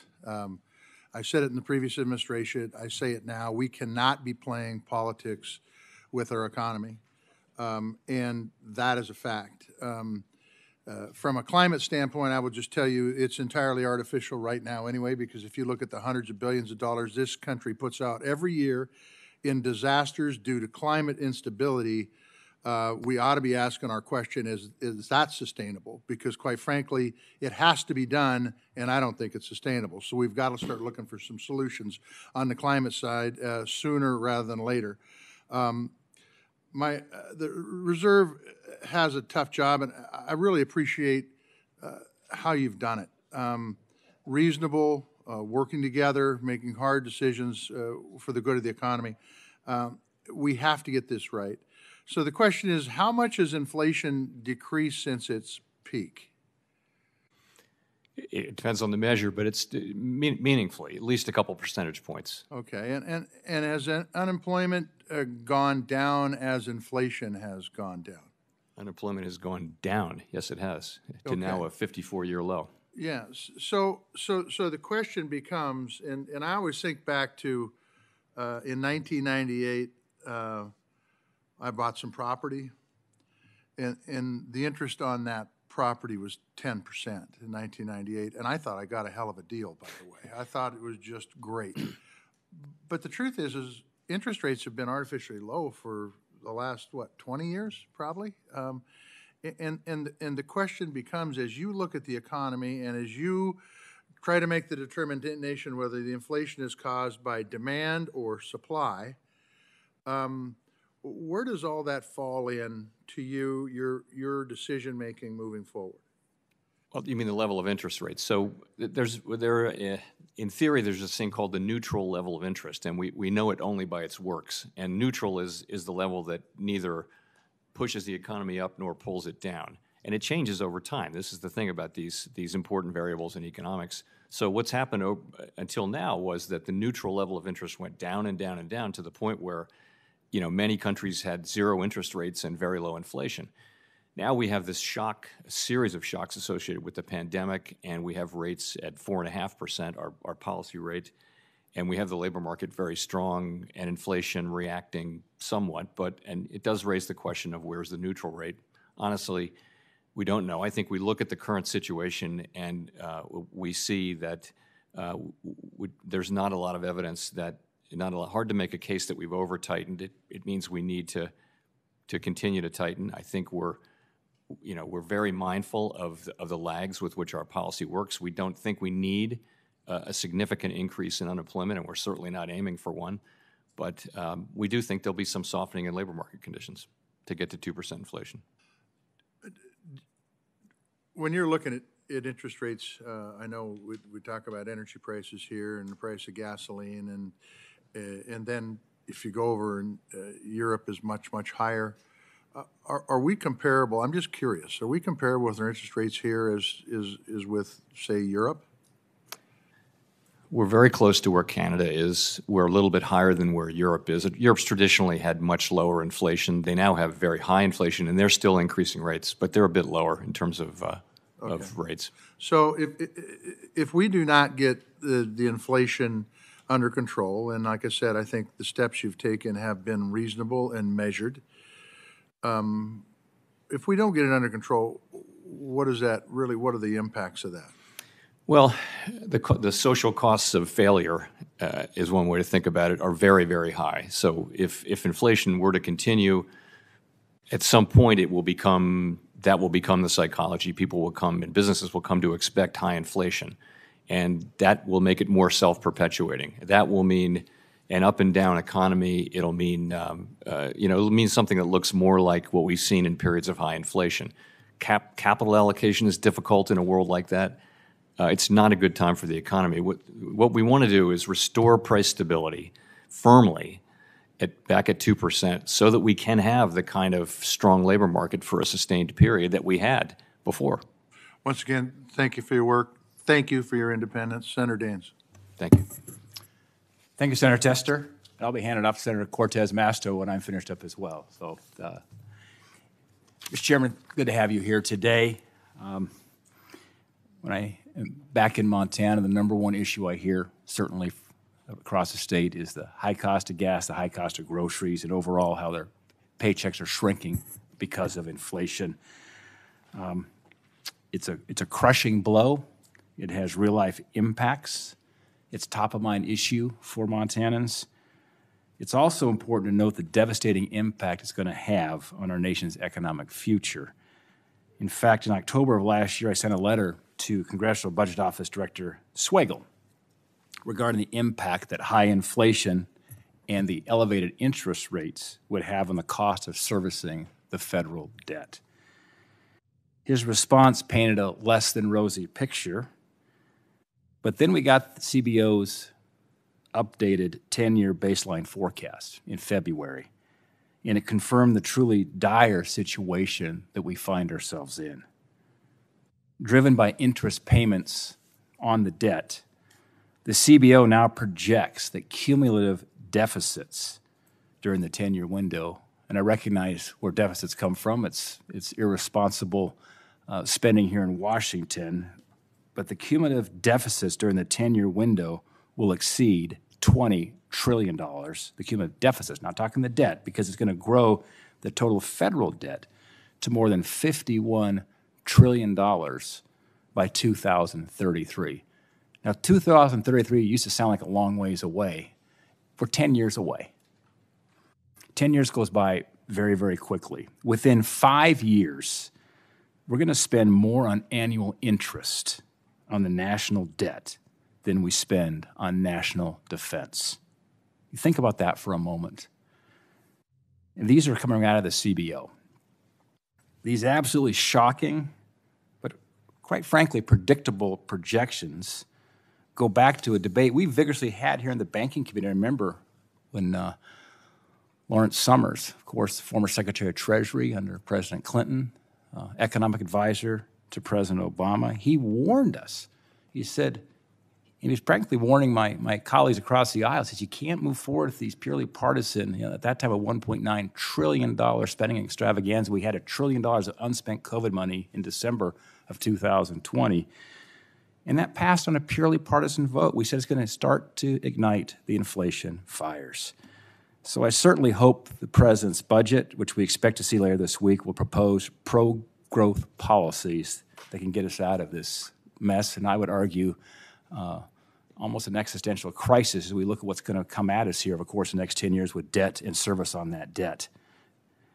Unfortunately, as the president said in the State of the Union address, the president said he's going to raise taxes. That's a recipe for disaster. It's going to crush productivity, discourage investment, stifle economic growth even further. I want to turn to my questions now, Chairman Powell. You're raising interest rates to combat the inflation we've seen in the economy over the past few years. Is that correct? Yes. And although this is the domain of Treasury, a higher Fed's fund rate will mean higher borrowing costs. Is that correct? Yes, all else equal. So I just want to connect the dots here around inflation was sparked. One of the big reasons was massive spending here in Washington. And now we're going to be bearing the challenges with higher debt service over the course of the next several years, where we're going to see debt service exceeding defense spending, which is we see the threats of China, threats around the world. I think it's very, very concerning. Now, as a grandfather of 4, soon to be 5 grandchildren, this is things you think about more and more as you look forward. I want to change here and talk about American energy. When the war in Ukraine broke out, many feared that Russia would cut off natural gas exports and cause energy inflation to spike. Prices didn't spike as much as anticipated, due in large part to the fact that American companies stepped up to the plate. As of late last year, the European Union now receives more liquefied natural gas from the United States producers than it does from Russian producers. And that's a good thing for the world to see more U.S.-produced energy. Chairman Powell, do you believe that European and American inflation would have been manageable if not for American energy producers? I certainly think that particularly our natural gas assets have helped Europe make the transition. Any sense of how much worse the global energy picture would be if you would imagine a world where we're not producing and shipping energy to other countries? It'd be hard to estimate. Probably worse. Yeah, I mean, I think it's been clearly Europe has managed better than expected, and a part of that story is just U.S. energy exports. Also, the winter wasn't as bad, and the Germans made some good decisions. Yeah, we made some prayers that says we need to pray for a warm winter for Europe, and I think they got one, which was something that's been helpful. I'm out of time here. I'm going to send this back over to Senator Cortez Masto. Thank you. Chairman Powell, it's great to see you. Thank you so much. I know it's been a long morning. Always appreciate you coming to talk with us here on the committee. I want to first align myself with the remarks from Chairman Menendez supporting a Latino nominee to the open seat on the Federal Reserve. It's been more than 100 years, and a Latino has never served on the Federal Reserve Board. And I know there are many strong Latino economists and economic experts who would capably serve. So I want to put that out there. Chairman Powell, I also sit on Senate Finance. Right across the way, we are talking about affordable housing. I think for purposes of so many of us across the country, including in Nevada, when we talk about affordable housing, it's also about workforce housing. It's about making sure families that are working so hard have an opportunity to keep a roof over their head. Right now in Nevada, if you're making minimum wage, you have to work 75 hours a week just to be able to afford housing. And so I want to talk to you about this. I was distressed to see in the report that that activity in the housing sector has contracted as a result of the elevated mortgage rates, and you've been talking about that. I often hear from Nevadans who say, I don't know if I'm ever going to own a home, and many feel resigned being stuck in a cycle of renting. So, Chairman, how do the Federal Reserve economists and leaders think about the balance between keeping interest rates low to spur that affordable home building and home buying while addressing inflation?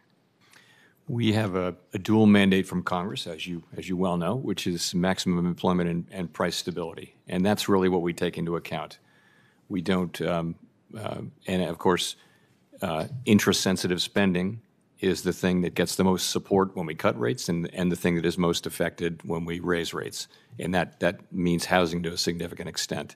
That's not a choice that we make. That's just the way it works. And we only have really one tool, which is monetary policy. So, you know, we don't really try to use our tools to affect broader housing policy, but really just to achieve our statutory goals. It happens to just unfortunately be in effect as you try to achieve your statutory goal. Is that? Yes. Yeah. Yes. And so I want to have you have the opportunity to address Senator Warren's conversation with you earlier about the tools that you have and the impact it has on causing potentially more people to be unemployed, and this obviously has an impact on their ability to afford homes as well. Can you address that?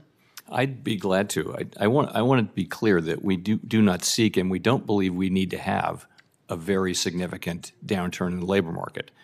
And it's not just hope. I think if you look at the situation in the labor market, you've got all these job openings, and in principle, you could reduce the job openings without seeing a really significant increase in unemployment. Also, you're starting from such a strong labor market.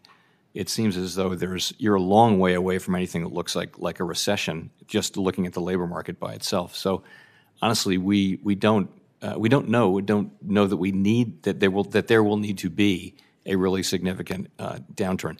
Other business cycles had quite different backstories than this one, and we're going to have to find out whether that matters or not. But I do think that, and I've said all along, and my colleagues and I have too, that we believe that we can. There's a path to restoring 2% inflation with less significant effects on the labor market than have typically been seen in downturns. And for purposes of the general public, the people, Nevadans that I know that are struggling, we have one of the highest, we've talked about this, and thank you for always being willing to talk with me. We have one of the highest unemployment rates in the country. Our service sector was hit so hard. We're still at over 5% just in southern Nevada. We have high gas prices. We have grocery prices. We have housing prices that are high. So one of the things that you have commented on, and you just did again, but I know it was in your opening remarks, that, and it's quoted right here, and let me just say, you say our overarching focus is using our tools to bring inflation back down to our 2% goal and to keep longer-term inflation expectations well anchored. For the general public, for those working families and people, why 2%? Why is getting it to 2% so important? So that has become the globally agreed, essentially all major central banks target 2% inflation in one form or another.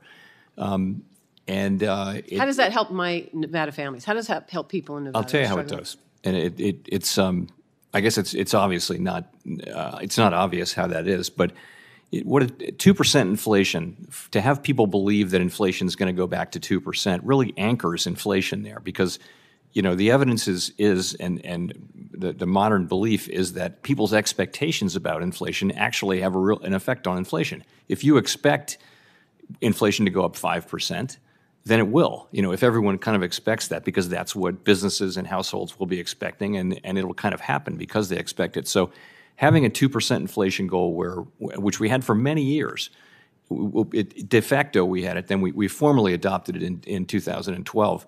But for years before that, we were effectively targeting 2% inflation. And what that meant was that inflation, it's one of the reasons why inflation was low and predictable, is having a real target and sticking to it, not changing it, at convenient moments. So we think it's really important that we do stick to a 2% inflation target and not consider changing it. We're not going to do that. It just is. People will be better off if the whole question of high inflation is just not part of their lives. That's kind of the definition of price stability. It's if people live their lives without having to think about inflation all the time. Thank you. I notice my time is up. Thank you so much, Senator Lummis. Thank you very much, Madam Chairman, and welcome, Chairman Powell. When you're setting these rates and making these decisions and seeking that 2% magic number, are you considering the cost of borrowing for the United States, knowing that Congress has over-borrowed and that we have overspent and that the national debt is at now at least 97% of GDP, and that we're going to face challenges of our own making? This is not about what the Fed has done. This is what about the Congress has done that you have to factor in to your decisions. Do you think about the costs of borrowing for the United States itself? No, we do not, and we're not going to. In other words, that would be fiscal dominance. If we were, constrained in our monetary policy by the budgetary situation of the United States, and we're not. We're clearly not. The path we're on is not sustainable, but the level of debt that we have is not unsustainable. Is sustainable. Put it that way. So we don't think about interest costs when we make monetary policy. We think about maximum employment and price stability. It's your opinion that the level of debt we have is sustainable? Yes, I mean we have the largest economy in the world. We can service this debt. That's not the problem. The problem is that we're on a path where the debt is growing substantially faster than the economy, and that's kind of by definition in the long run unsustainable. And the way countries have gotten fixed that is with longer term programs that have bipartisan support and that address the actual problem in the budget. That's really the formula. Thank you. I'm going to switch to stablecoins. You're a member of the President's Working Group on Financial Markets. The working group called for bank-like regulation of stablecoins in late 2021. Then on January 3rd of this year, in a joint staff statement, the federal banking agencies stated that even after the bank's capital, BSA, AML, and risk management, a bank issuing a stablecoin on a, quote, open, public, or decentralized network is highly likely to be inconsistent with safe and sound banking practices. I'm going to say that again. Even after a bank's capital, BSA, AML, and risk management, a bank issuing a stablecoin on an open, public, or decentralized network is highly likely to be inconsistent with safe and sound banking practices. So I'm a little confused about where we're heading on stablecoins. Does the January 3rd statement mean that the Fed has decided that stablecoins on a permissionless distributed ledger have no place in banks? So I think that there are real concerns about permissionless public blockchains, and the reason is that they've been so susceptible to fraud, to money laundering, and all of those things. So I think what you heard from the federal banking agencies in one of their reports was that they would tend to look at those as not consistent with safety and soundness. And what about properly regulated stablecoins? Do you think they could have a place in our banking system? I certainly think that in a world of appropriate regulation, where the same activity, where stablecoin activity gets the same regulation as comparable products in different places, then there certainly could be a place for stablecoins in our financial services sector. Thank you. The European Union, UK, Australia, Switzerland, Singapore, and others have all moved over the last few years to create a legislative framework for digital assets. The European Union in particular is attempting to be a standard setter again, like it was with its data protection rule. Is the United States in danger of being a rule taker, not a rule maker, when it comes to digital assets? I do think it would be important for us to have a workable legal framework around digital activities. I think that is important and something Congress, in principle, needs to do, because we can't really do that. Yeah, thank you. Senator Gillibrand and I agree with you. One area we've already seen is in the Basel Committee on Bank Supervision.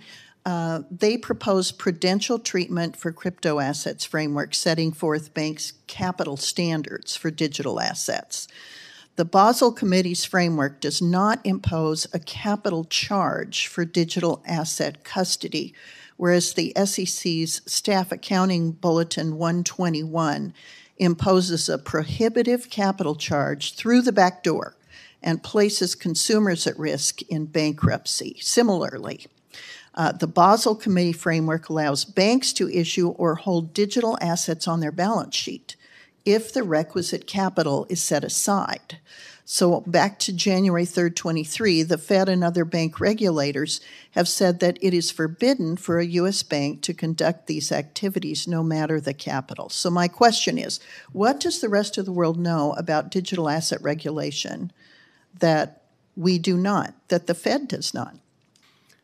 So as we discussed, this is an SEC staff accounting bulletin, and it's not something that the Fed issued, and I'd be loath to comment directly on it. The issue is, and what concerns me, is that the Fed and other federal banking agencies are not following international norms on digital asset regulation. That's just my comment. Thank you, Chairman Powell, for being here. I now recognize Senator Smith. Well, thank you. And Chair Powell, it looks as if Senator Britt and I are the last people standing at this committee hearing. Thank you for passing on the gavel to Senator Lummis.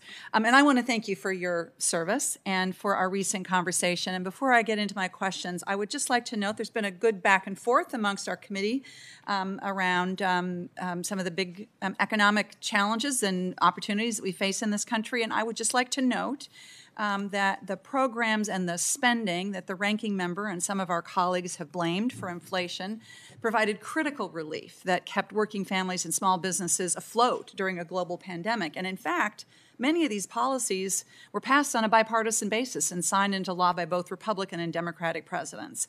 And I also just want to add that the laws that the Democrats passed to lower prescription drug costs and healthcare costs and to lower energy costs for Americans are helping to lower basic costs for families, all of which, by the way, was fully paid for.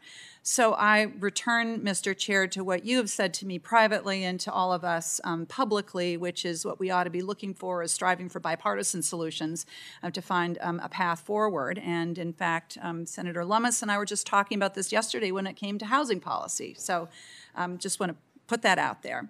When you and I spoke yesterday briefly, we talked about the Community Reinvestment Act, and I know that I appreciated the chair raising this point earlier in the hearing. But I want to just return to that briefly.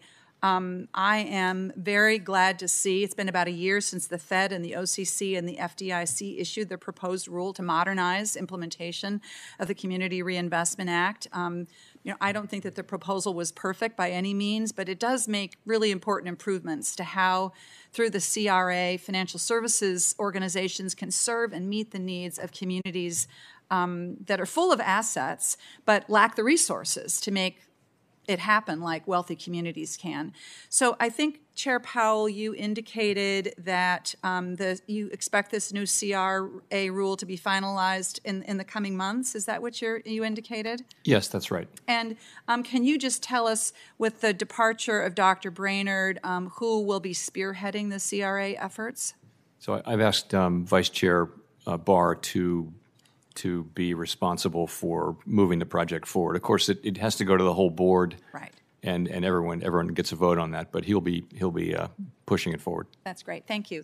I was glad to see that disaster preparedness and climate resiliency were added to the definition of community development activities that would be eligible for the CRA credit. And this is important, of course, because low and moderate income folks and the communities that they live in often face some of the worst impacts of climate change and extreme weather events. This isn't social engineering. This is dealing with the actual costs and challenges that people experience because of climate change. So, Chair Powell, can you talk to us a little bit about how you see that change and how it fits with the CRA's overarching objectives? So I think it fits for the reasons that you said. Honestly, I'm a week or so away from getting a briefing on where the proposal lies, so I'm reluctant to touch on. I mean, I'd rather wait till after I'm fully briefed on where that agreement came out, after the FOMC meeting. So. Thank you. That's fine. I'll look forward to continuing this conversation with you and with Mr. Barr, and just appreciate this. I think, my view of this is that climate change and the economy are inextricably linked, and the reality is that climate-related action or inaction has a direct financial impact on people and our economy. I was wondering if you would just be willing to update us briefly on some of the next steps that the Fed is going to be looking at as you evaluate the resilience of financial institutions with respect to climate risk. There's this pilot project that just was started in January, I think it was, of this year, and I'm curious to know how you see next steps there. So we're doing really two things. One is we are doing a climate stress scenario, which the banks are already doing, the large banks, the 6 that we're working with, and that's really just to begin the process of understanding the risks that are associated with this over the longer term. They're already doing it, and it's something that there's a lot of learning going on around the world, actually. The other thing we're doing is providing guidance. The banks want clear guidance. They actually want one set of rules globally. The big banks that do business around the world, they're hoping that they aren't in a world where there's just different regulatory regimes everywhere they go. So we're kind of working on that as well. Great. Thank you very much, Mr. Chair. Thank you. Thank you, Senator Smith. Senator Tillis of North Carolina is recognized. Thank you, Mr. Chairman. Chair Powell, thank you for being here. In your opening statement, I was here for that. I think you touched on some of the interest rate sensitive components of GDP and non-interest rate sensitive components of GDP. I think you said that we do have a concern in the latter group, inflation expectations, labor market tightening, et cetera. Can you tell me a little bit about how you're looking at the interest rate sensitive and non-interest rate sensitive readings, and whether the Fed, what sort of Fed actions can take place to avoid a zero landing? Sure. So on, the housing sector, of course, is intersensitive spending is the thing that they're very directly affected by our policies almost right away. And the poster child for that is housing. And so you've seen mortgage rates now go back up over 6%. You've seen housing starts come down. Activity in housing has declined as people are reluctant to get out of their the low rate mortgages they had before. So housing activity is slowing down. On the other hand, housing prices went up in the aggregate more than 40% since the beginning of the pandemic. So we may be seeing some price correction on that too. So that's coming along. And housing inflation, which is a big part of the CPI, a little bit smaller part of the PCE, the inflation measures we follow, or we rely on, that will be coming down because of the slowdown in the housing market. I guess I would say the service sector is probably less interest sensitive than that, and that's restaurants, it's travel services, travel and leisure, it's healthcare, it's financial services, healthcare services, all those services, and that's a big part of our economy. This sector is 54%, I guess, 56% of consumer spending on non-energy and food. So it's very important, and it's about having a little bit softer demand and about having some softening in labor market conditions. We think our tools will work on that, but we do expect that will take time. Thank you. I know the chairman in his opening comments mentioned a belief, I don't want to misquote him, but a belief that we have too little capital in the banking sector. May be true of a couple of banking institutions, but how do you feel about the current capital that our broader banking sector, irrespective of where they are in size? What concerns, if any, do you have about the capital that we see out there already? So I supported all of the capital raising that we did. I joined the Fed in 2012, and we were in the middle of implementing all those Dodd-Frank increases, and I supported all of them after careful thought and discussion with my colleagues. I think the new vice chair is doing what new vice chairs do, which is to take a fresh look and ask the question, even though I think we all agree capital is strong, certainly the vice chair does. The question is it at the right level? And I think that's what happens with a new vice chair for supervision. We don't have any proposals yet, but at some point we will. Yeah, I'm going to be meeting with the vice chair, and we'll drill down on that topic. But I do know, I was over in Finance Committee, so I wasn't here, but I do know that several members, well, first off, we know that Vice Chair Barr is looking at a holistic review of capital requirements. I think that's a good idea. But I have to ask a question. Do you think, does the Fed consider the bipartisan passed Senate Bill 2155, which is currently the law of the land, superior to any of the Basel requirements or any holistic review process? In other words, it is the law of the land. How does that weigh into how these reviews go? So 2155 was, I think you're talking about tailoring.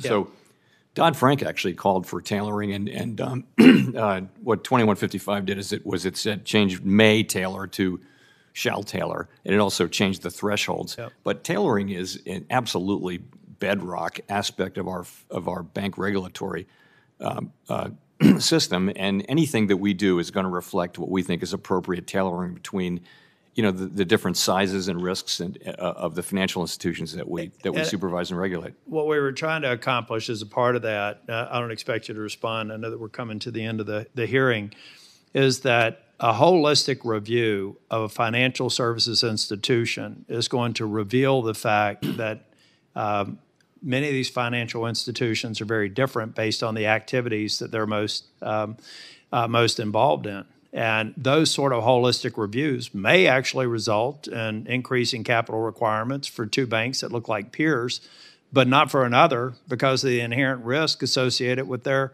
business focus. Does that make sense? To your earlier point, though, the law, the Dodd-Frank language, and as amended, actually requires that we take those things into consideration. So we certainly will. We will. Thank you. Thanks, Senator. Senator Warnock is recognized from Georgia. Thank you so very much, Mr. Chairman.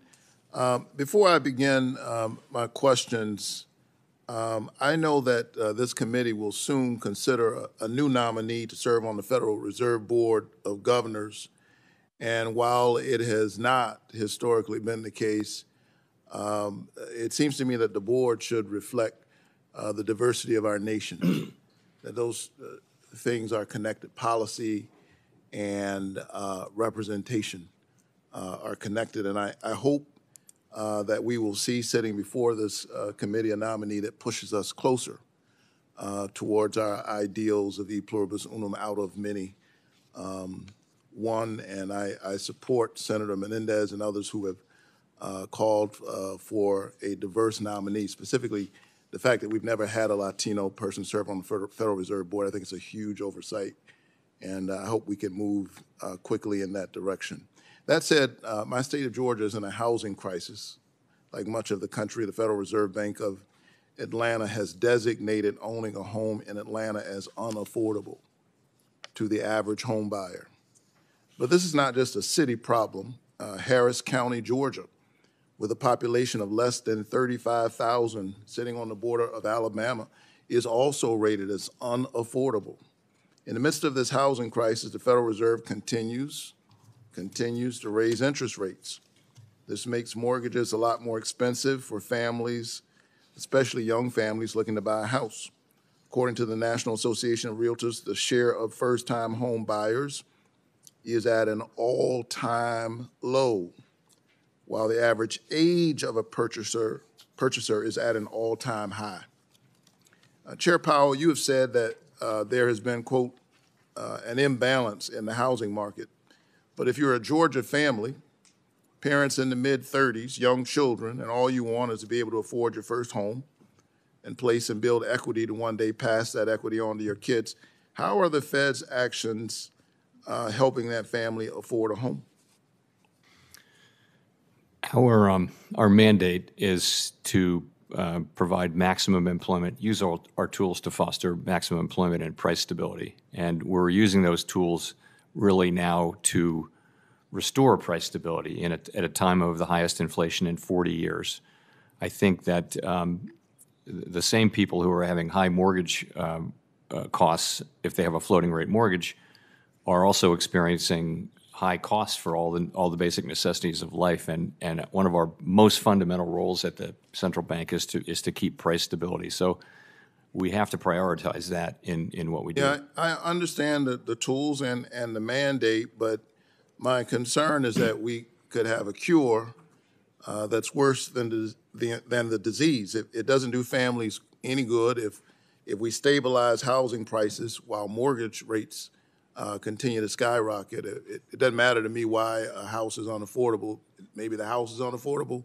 Maybe the mortgage is unaffordable. Unaffordable is unaffordable. How does the Federal Reserve consider the total price of home ownership, including costs of mortgages, in executing that mandate to keep prices stable?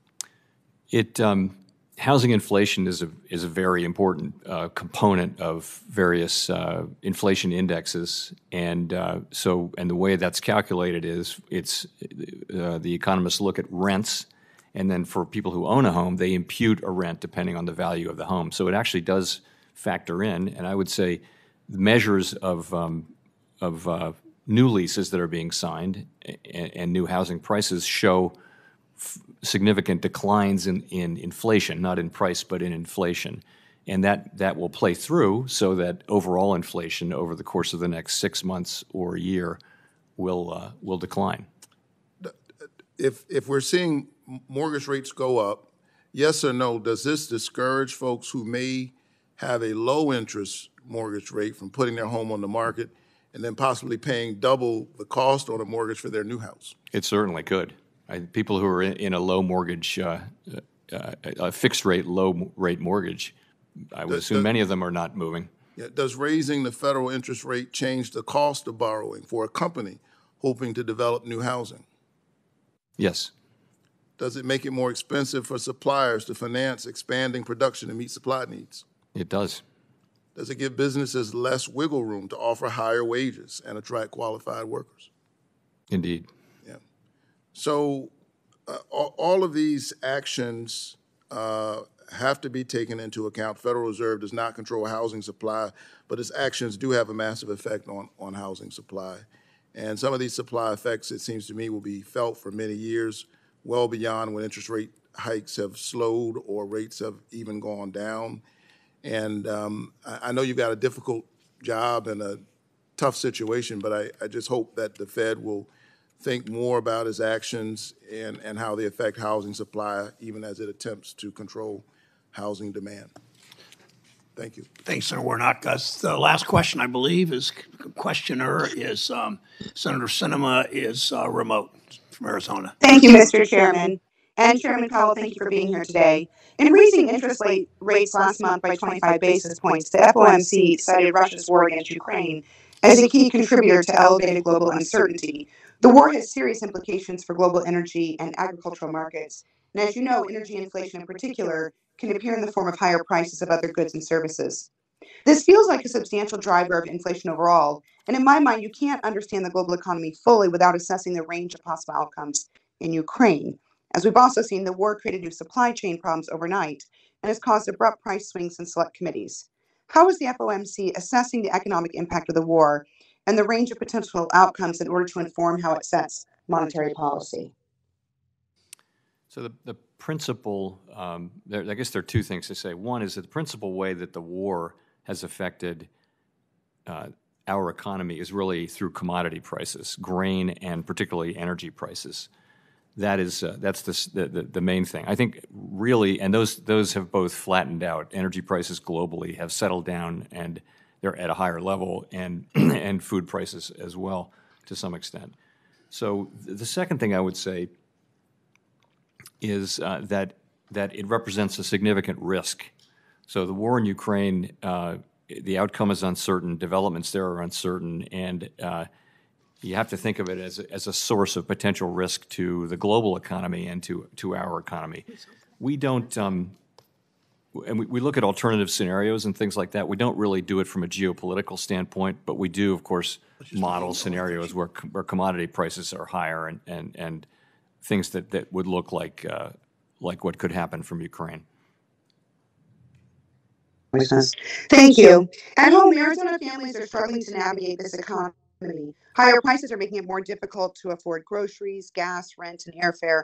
But on the other hand, rising interest rates are crowding out investment and making it more difficult for first-time homebuyers to buy a home. Inflation has also slowed housing development to a halt in Arizona. And as you know, Chairman, housing is a major economic contributor in my state.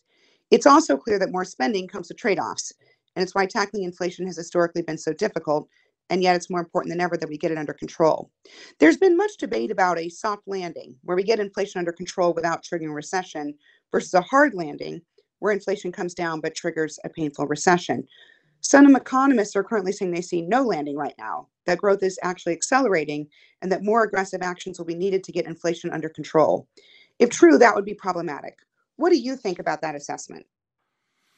Well, as I mentioned earlier, I think if you look at the data that's been coming in since earlier this year, you have seen stronger labor market conditions, higher inflation, stronger consumer spending, and also we saw some of the low inflation readings from the fourth quarter of last year revised away. If you take all of those, they kind of they may be to some extent related to things like seasonal adjustments or a warm January, but nonetheless, they all point in the same direction, and they do suggest that the possibility that that ultimately would need to raise rates higher than had been expected.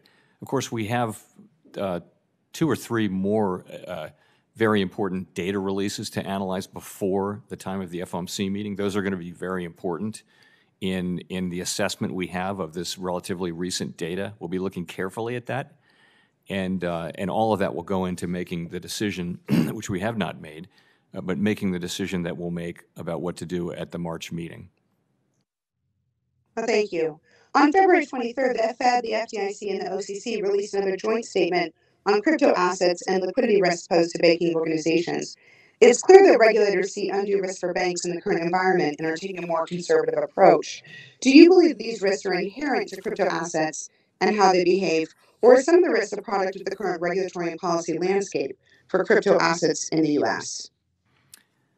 So we're seeing, really, in the last close to a year now, we've seen just a remarkable set of events in the crypto space.